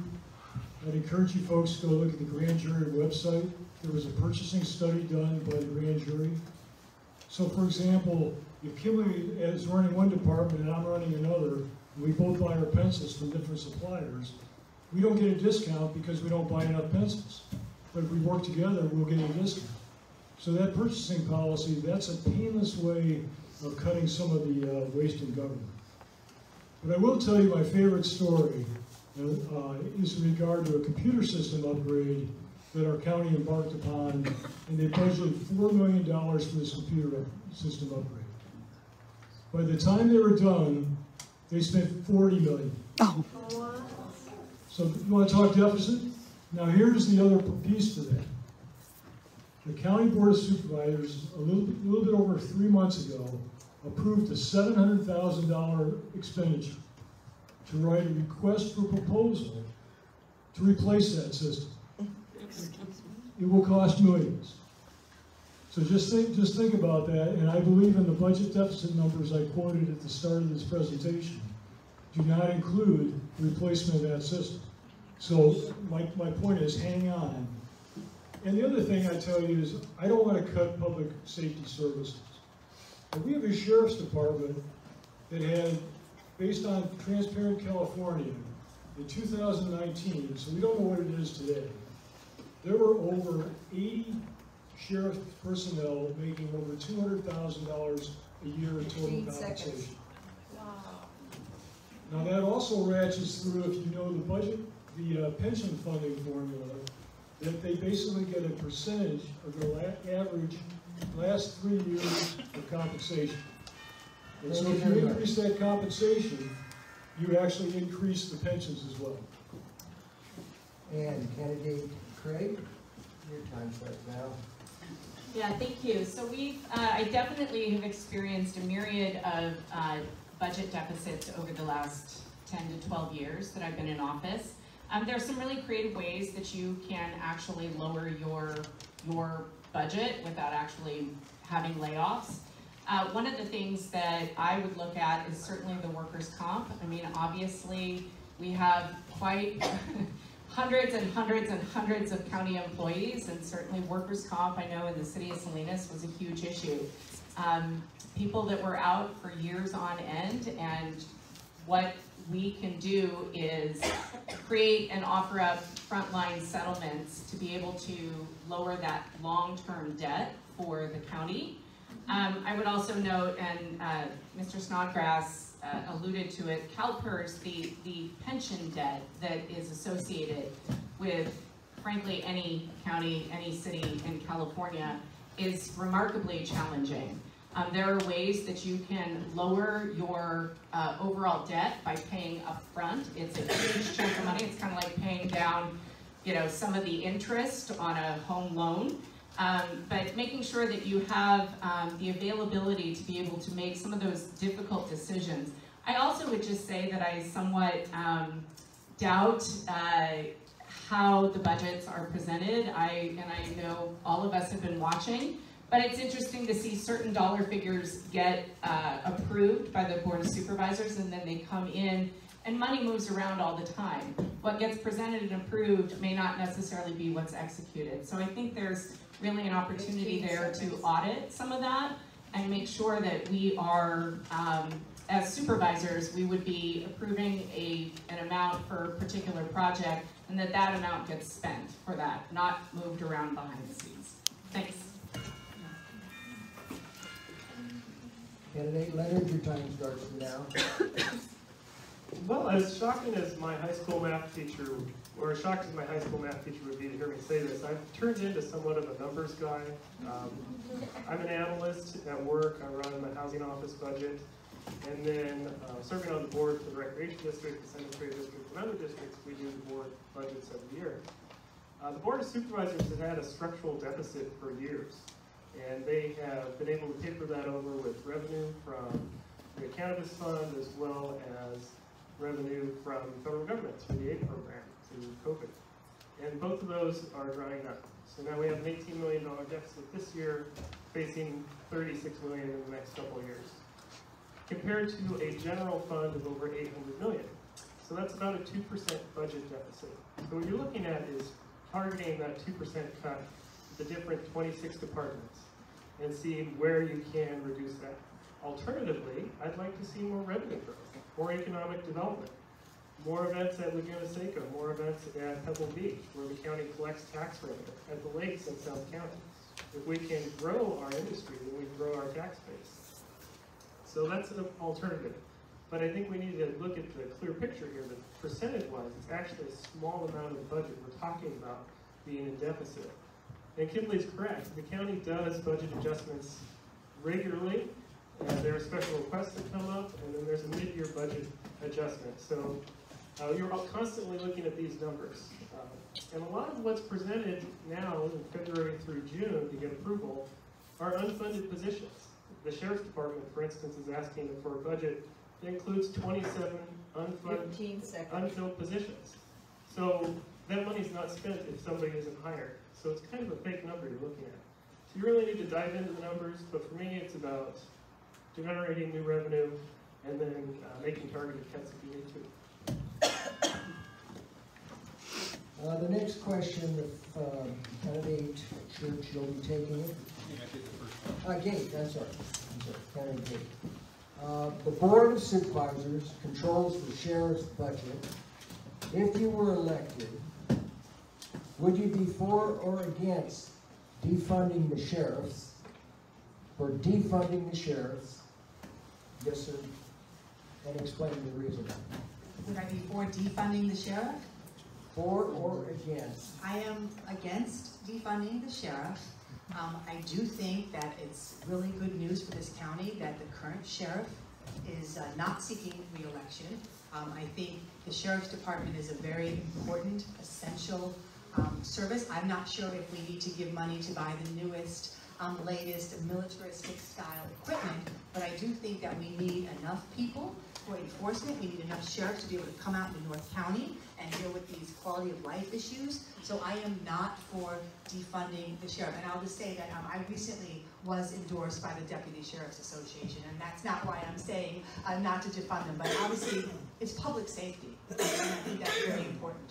So I do hope, again, as I said, that folks are paying attention to the 4 candidates who are running for sheriff, an essential department. So no, Ed, I'm not for defunding the sheriff.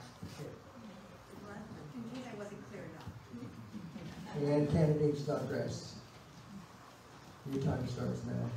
Well, I too am not for defunding the sheriff, but I do believe we have a management issue in the sheriff's department. And again, I harken you back to the amount of overtime that the sheriff's deputies are being paid.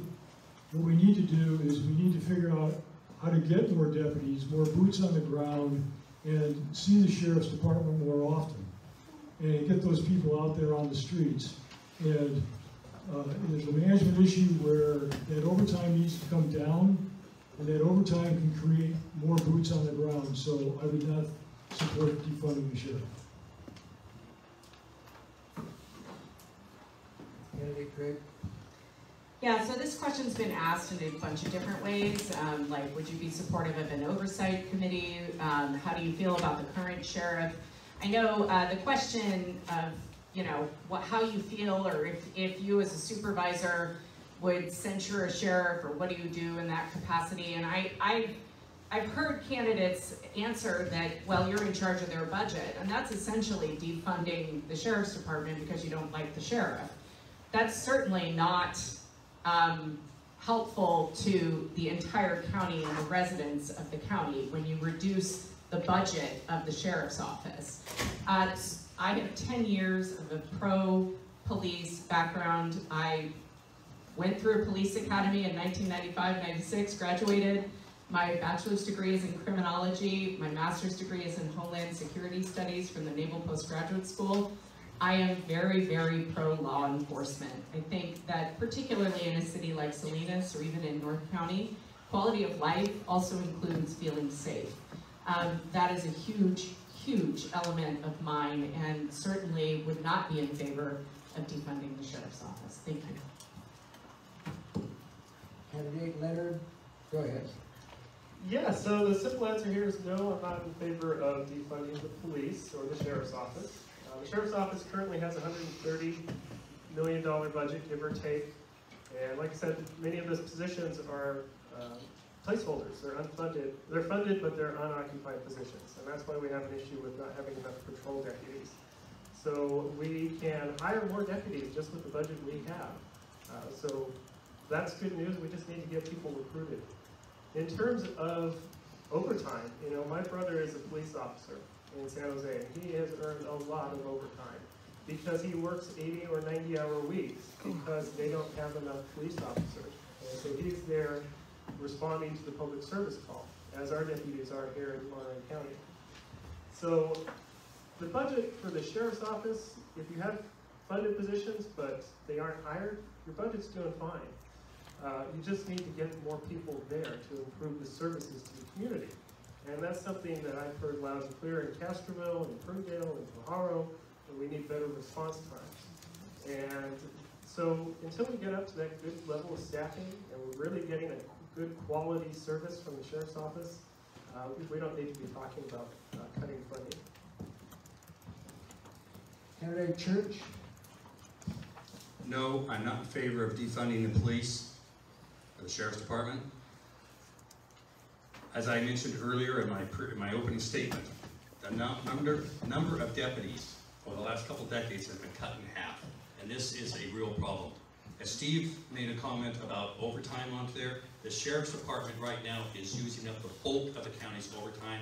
It's about $8.5 million being spent on overtime. Much of this is mandatory forced overtime. This is a real problem. We need more deputies because you don't want to make a deputy miss his or her daughter's birthday or some other family gathering or just needing some time off and go out into the public and deal with the public, because you're going to have a problem. Just with the deputy who's being stressed, perhaps with the public who is, you know, is stressed also in a particular situation. We have to have better working conditions. So we need more deputies.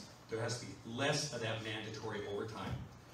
But there is also a problem with the people, as Steve has pointed out, that some of these deputies are taking a huge amount of money, far exceeding their salary, because they're willingly taking this overtime.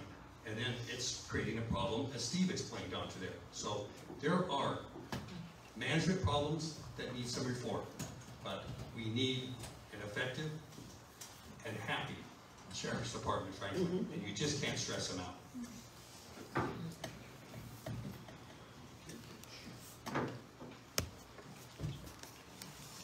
I'm juggling down here a little bit.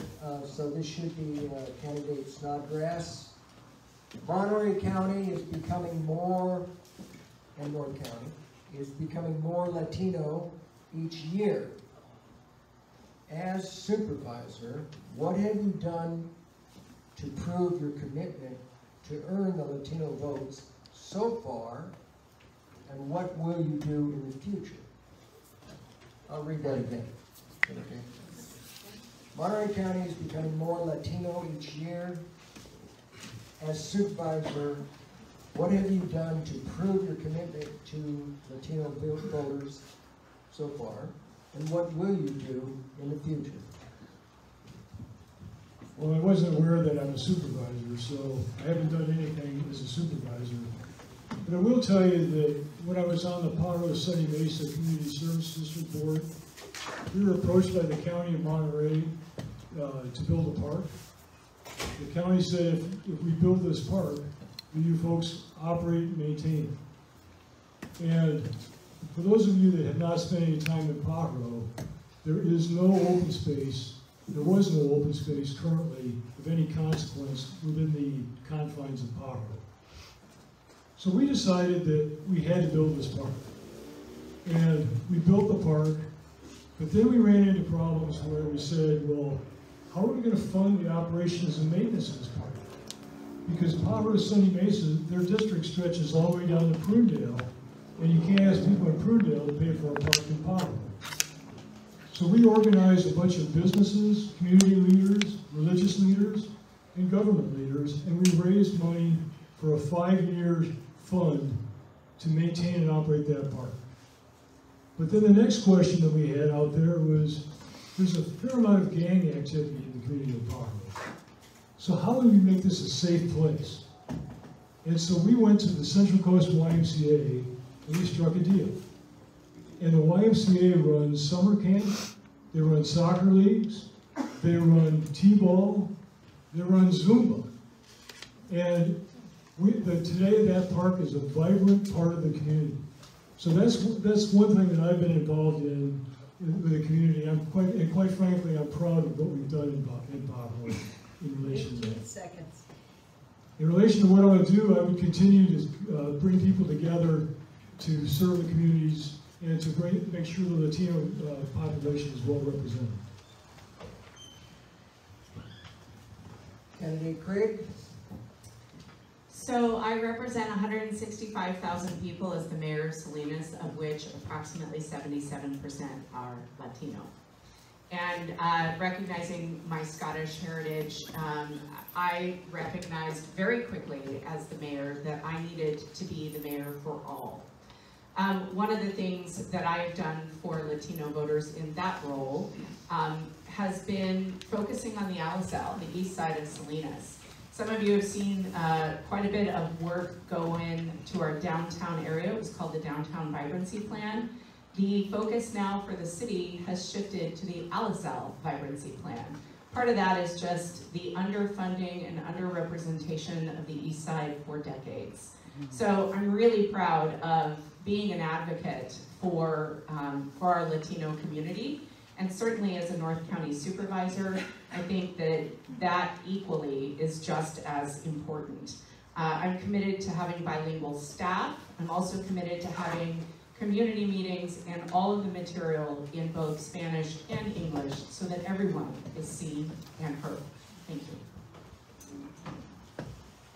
Go ahead. Thank you. Yes, no question, this is a majority-minority community, and Latinos are the largest growing portion of our population. And what have I done to do that? I've served on the committees serving North Monterey County, North Monterey Recreation Park District, the Cemetery District, the Chamber of Commerce, Prunedale College Measure T Oversight Committee. We have a college in Castroville now. We have a recreation center that serves 1,000 children a year and provides adult programming and senior programming. We have supported small businesses and Latino-owned businesses through the Chamber of Commerce. This county, or this district of the county, has an overwhelming number of disadvantaged communities, federally disadvantaged, low income, traditionally service-deprived communities, like Pajaro, Los Lomos, and Castroville. There's no pharmacy in Castroville, there's no pharmacy in Los Lomos. Pajaro has to go to Watsonville. We need more services. We need to support services that support the Latino community through health, through economic development, through affordable housing, all of it. And we need to realize that it's not one Latino community. Are we talking about the first generation, second generation? Are we talking about the kids, the seniors? Are we talking about the Latino community that doesn't speak Spanish, but speaks an indigenous language? It's not an easily identified category or one-size-fits-all, a bunch of solutions that you can present. You need to understand the community, and you need to go out and work with them hand in hand. And that's what I've done at the rec center and the chamber, etc. And that's what I do as supervisor. 15 seconds. Thank you so much. Kennedy Church. Go ahead. The Latino community is very diverse, and it has to take a diverse approach. I've made a real centerpiece of my campaign of going out and knocking on doors in North County. And I've been out to communities in Los Lomas, Pajaro, and I don't know if anybody else has been out to some of those. I don't speak Spanish, but I bring my son, who's fluent, and does. And I've had many one-on-one discussions, listening to people who are not used to somebody who's running for office, or anybody that would be potentially associated with the government coming to see them on any kind of friendly terms. So it has been very enlightening to hear this, to learn this, to experience this. But this is the kind of thing that I or anybody else who's going to be in office needs to do. You need, as a supervisor, to go out, whether it's a Latino community or any community, and make yourself aware and present. We have 9 or 10 distinctive communities in North County here. Los Lomas, Pajaro, Castroville, 3 largely Latino communities are 3 good examples. Part of what I will do if I am elected is I will hold monthly meetings at a different community each month. But I want them to be small meetings, not like the ones we've seen where there's lots of people there and then questions get passed off to county staff. It wants to be me, and maybe my staff, and a small group of people, and have discussions. And we need to go into these communities and listen to them, listen to their concerns, listen to their problems, and address some of the basic needs that have to be done.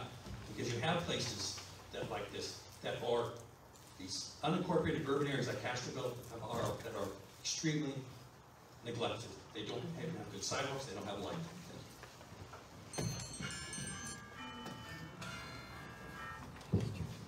Go ahead. All right, thank you. So in our current campaign, I do have bilingual staff and bilingual volunteers. We do have some of our materials in Spanish. But what I'll do when, hopefully as elected to you as your supervisor, I will continue with the same innovative, collaborative approach that I brought to Meals on Wheels. And let me give you an example. We have a program, it's called MASA.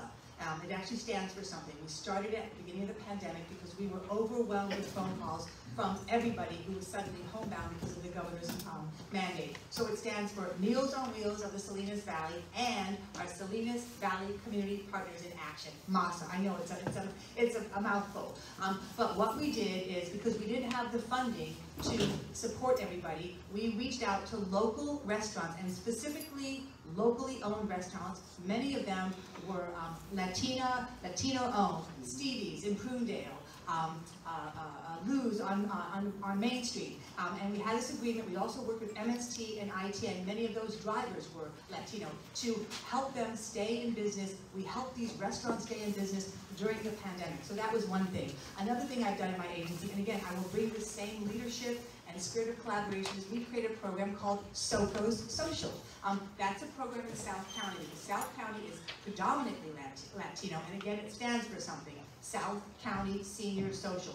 We go out to King City, Soledad, Gonzales, and we're launching in Castroville once a month, where we provide a lunch from a locally owned, predominantly minority restaurant. We bring information to seniors, we bring fruits and vegetables from the food bank, and we provide a musician.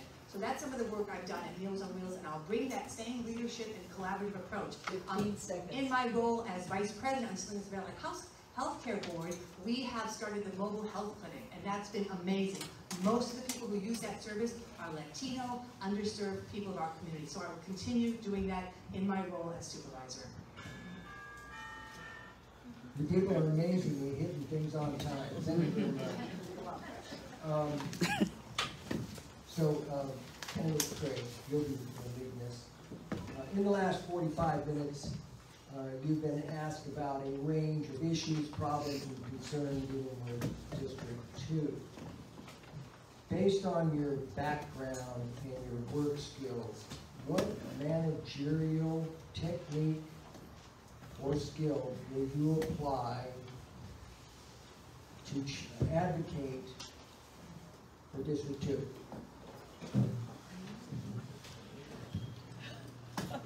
Can we go?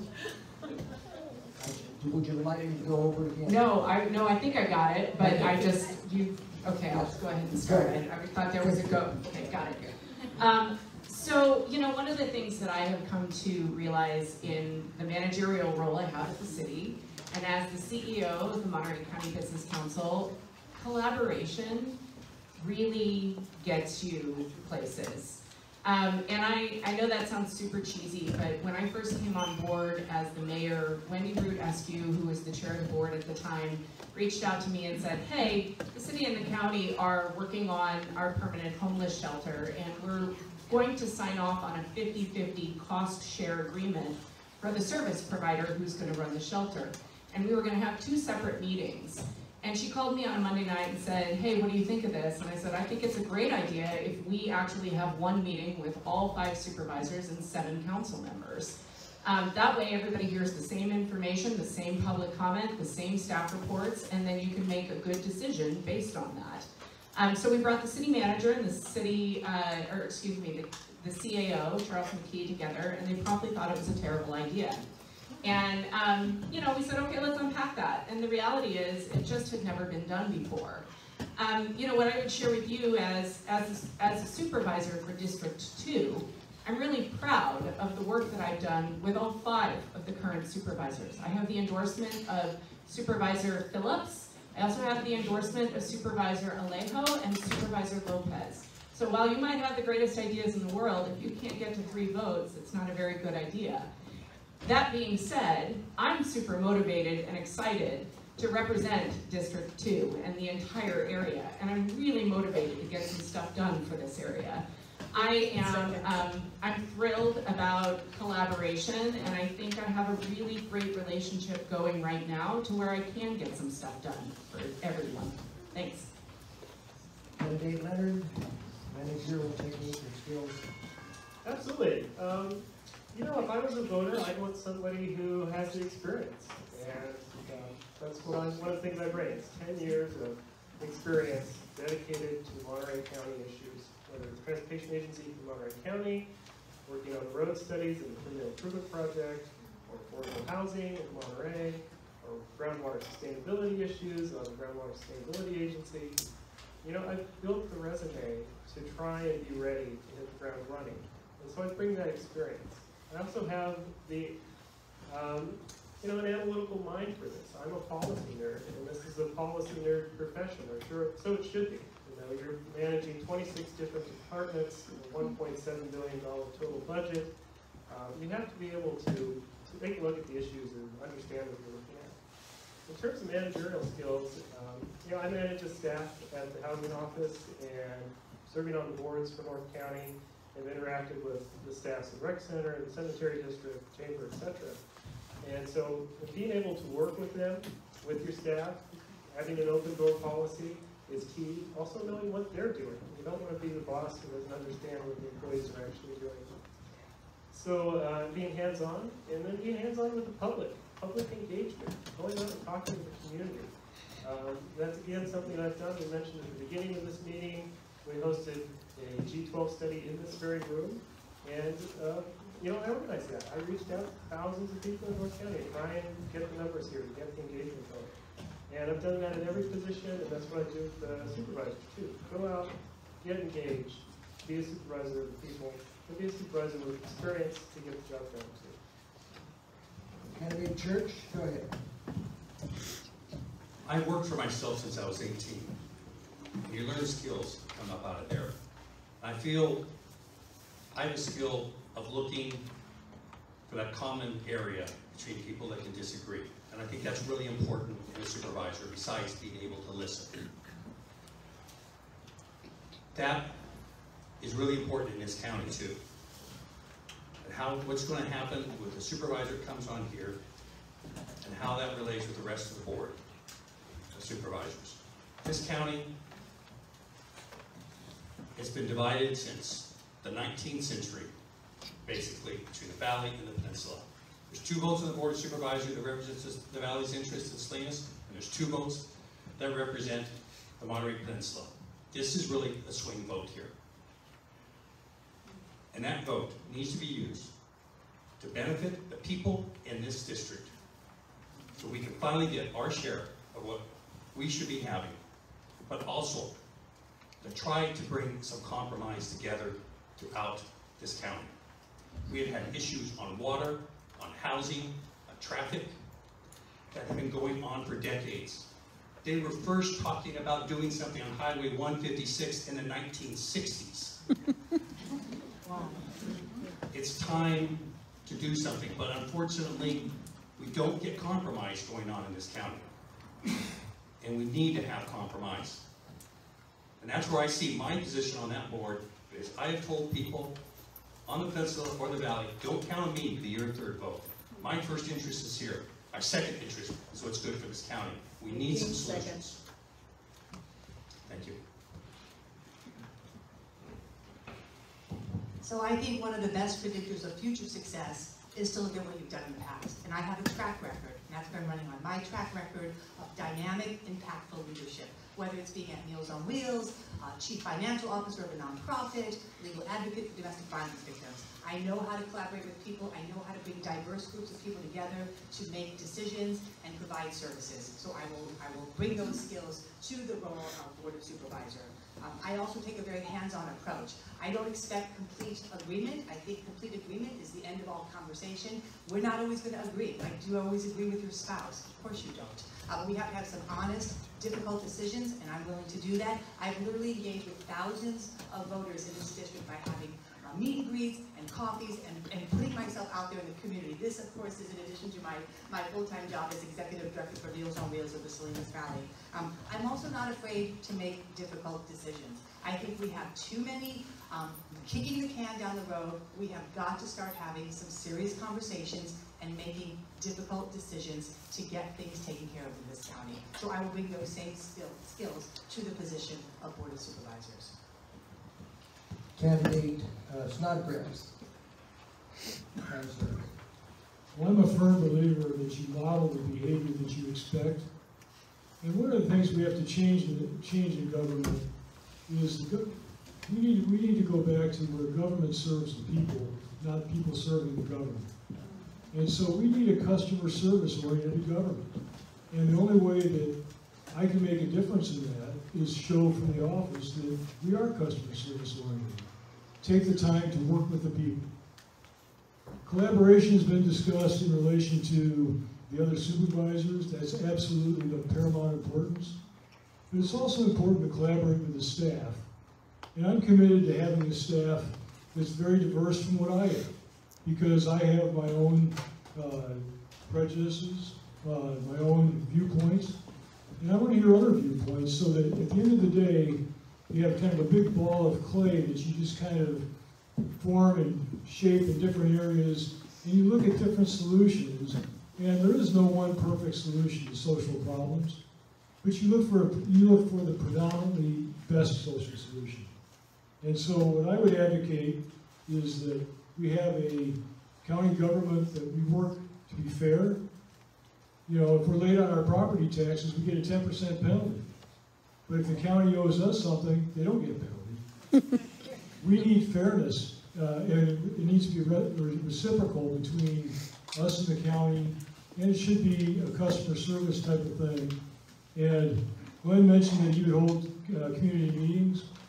I'm committed to holding the supervisor's office open until 8 o'clock at night, at least one day a month, so that you can come visit me outside of your working hours, and so that I'm accessible to you. So thank you. Ladies and gentlemen, we're done with the questions. We worked very hard to get a lot of them. We had to rephrase some of them, but I hope we did that well for you.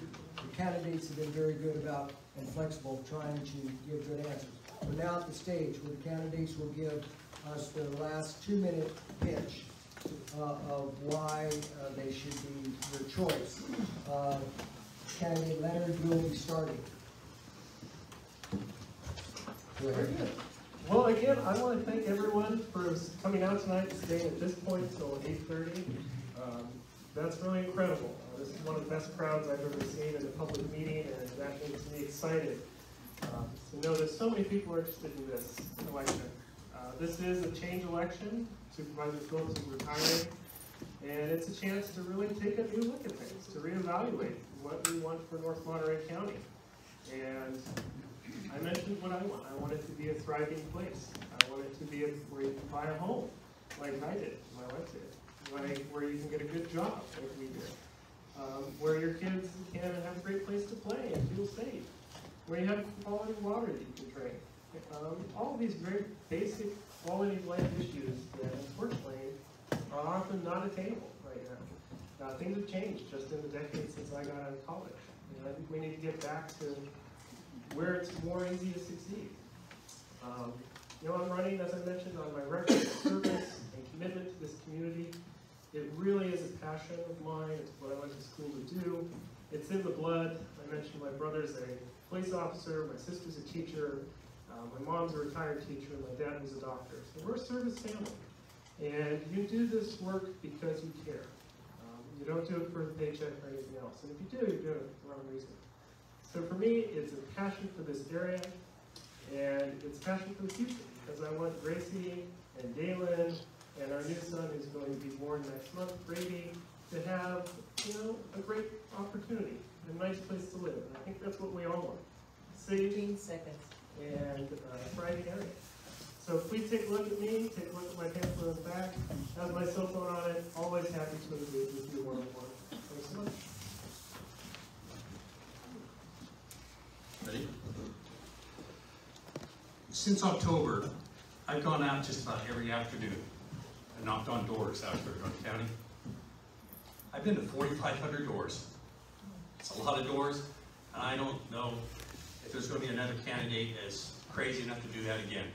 And it's been a really interesting and I would say probably one of the most wonderful experiences of my life. One of the things that's interesting, you know, I'm 6'3", I'm a big guy. So I've gone up to people's homes on Elkhorn Road, or Vega Road. People look at me a little cross-eyed. But when I tell them that I'm running for supervisor, everything changes. Almost every day, I'm told by people that they've lived there for 10 or 20 or 30 years, and no candidate has ever come to their door until I have. I tell them that I feel that if you run for office, you should go to the people, and that's what I've done. I've talked, and I've listened to people. And I know none of you are asking for anything special from the county. You're just wanting to get some better government. And that's why I'm running, for better government. Because we are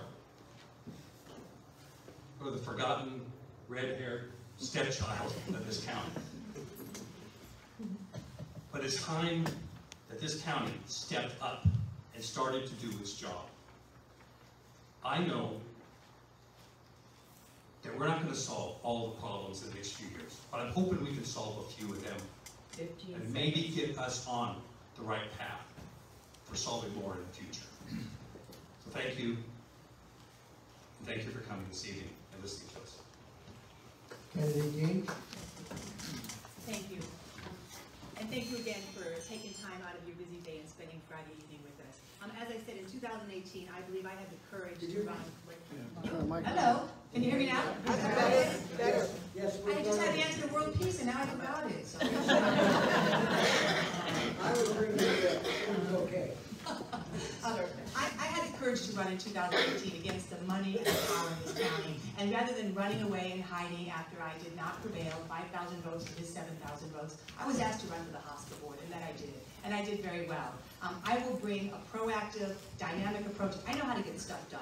I know how to work with a diverse group of people. I have city council members who have endorsed me from Salinas. I have my entire board of the hospital, and some of these folks are very different ideologically and very different politically because they know that I'm a woman who does what I say I'm going to do. So again, we have some really complex problems, but if we're going to solve them, we need to come together and have some conversations and make some changes in this county. And I would be honored to receive your support on June 7th during this primary. So thank you.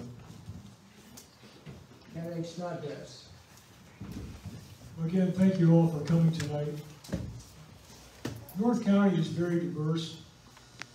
We have many diverse communities: Prunedale, Moss Landing, Pajaro. No one's mentioned the Romas. I mean, I think Romas might be the forgotten community, but then there's Los Romas, and we need a strong advocate, a strong voice, so we get what we need. And we are the redheaded stepchild. I think we probably beat that one to death. You didn't coin that. I'm sure that was coined. When was that coined? But the point would be is that we need somebody who understands the diversity of the entire community, that's going to fight for what we need in this community. Further, we need somebody with business experience that has actually I've managed 50 people at a time of very diverse backgrounds, from IT people. Those people are different, let me tell you. I don't understand them, I don't understand IT, but we need people that are accountable to us. I mean, we need to hold our government accountable, and we need a leader who's accessible. And if you want to know who I'm talking to, call me up. I'll tell you what I've had on my schedule, so you know what I'm talking about. You know what's going on. We need transparency. We also need to be notified as to what's going on in our community. Projects crop up in North County that we don't know about, and all of a sudden they're there. And we don't have a good process. And we need a good public process, and we need a supervisor who engages with the community, communicates with the community, and listens to the community. And so I pledge to be that person. Thank you so much for coming tonight. Go ahead. Yeah, thanks so much. I really appreciate the opportunity to come and speak to everyone today. As I mentioned in my opening statement, I've had 10 years of part-time local governance, and it's something that I have come to realize that after 25 years in business, it's where my passion lies. And so turning to my wonderful partner and say, I want to leave my very successful career and go represent the people is really a big deal to me. I do want to just address the elephant in the room because I'm here at the Prunedale Grange. Like, there's a lot of discussion about North Salinas and Prunedale and the division there. We are all District 2. And what I can share with you is for the last 10 years, I have worked on potholes. I have worked on traffic. I have worked on noise. It's about collaboration and making sure that you can get stuff done for the area that you represent. District 2 is all encompassing. And what I would just like to say is that it's really important to remember that you know, despite, and I won't use the R word for redheaded stepchild, but what I will acknowledge is it's a phenomenal area. It's a beautiful area, and it deserves representation where you can actually get some streets paved and you can get some potholes fixed. I think I can do that for you. I have the relationships, I know staff. It's one of those opportunities, I think, for both you and for me to actually shift the tide for North County. I'd be honored to have your vote. Thank you. After one comment, the candidates are going to come down to the floor. This is from the Grange. One of the reasons that we stepped forward to have this forum was this is the first time in decades that there's been funding constraints on donations to campaigns. That has allowed a smorgasbord of talent to come on this dais, this stage, including Mel Goza. Because people who don't have the big pockets can bring talent to this table. Please give each candidate thoughtful consideration because you have a chance of making a big change in Monterey County. Please come down and meet the voters.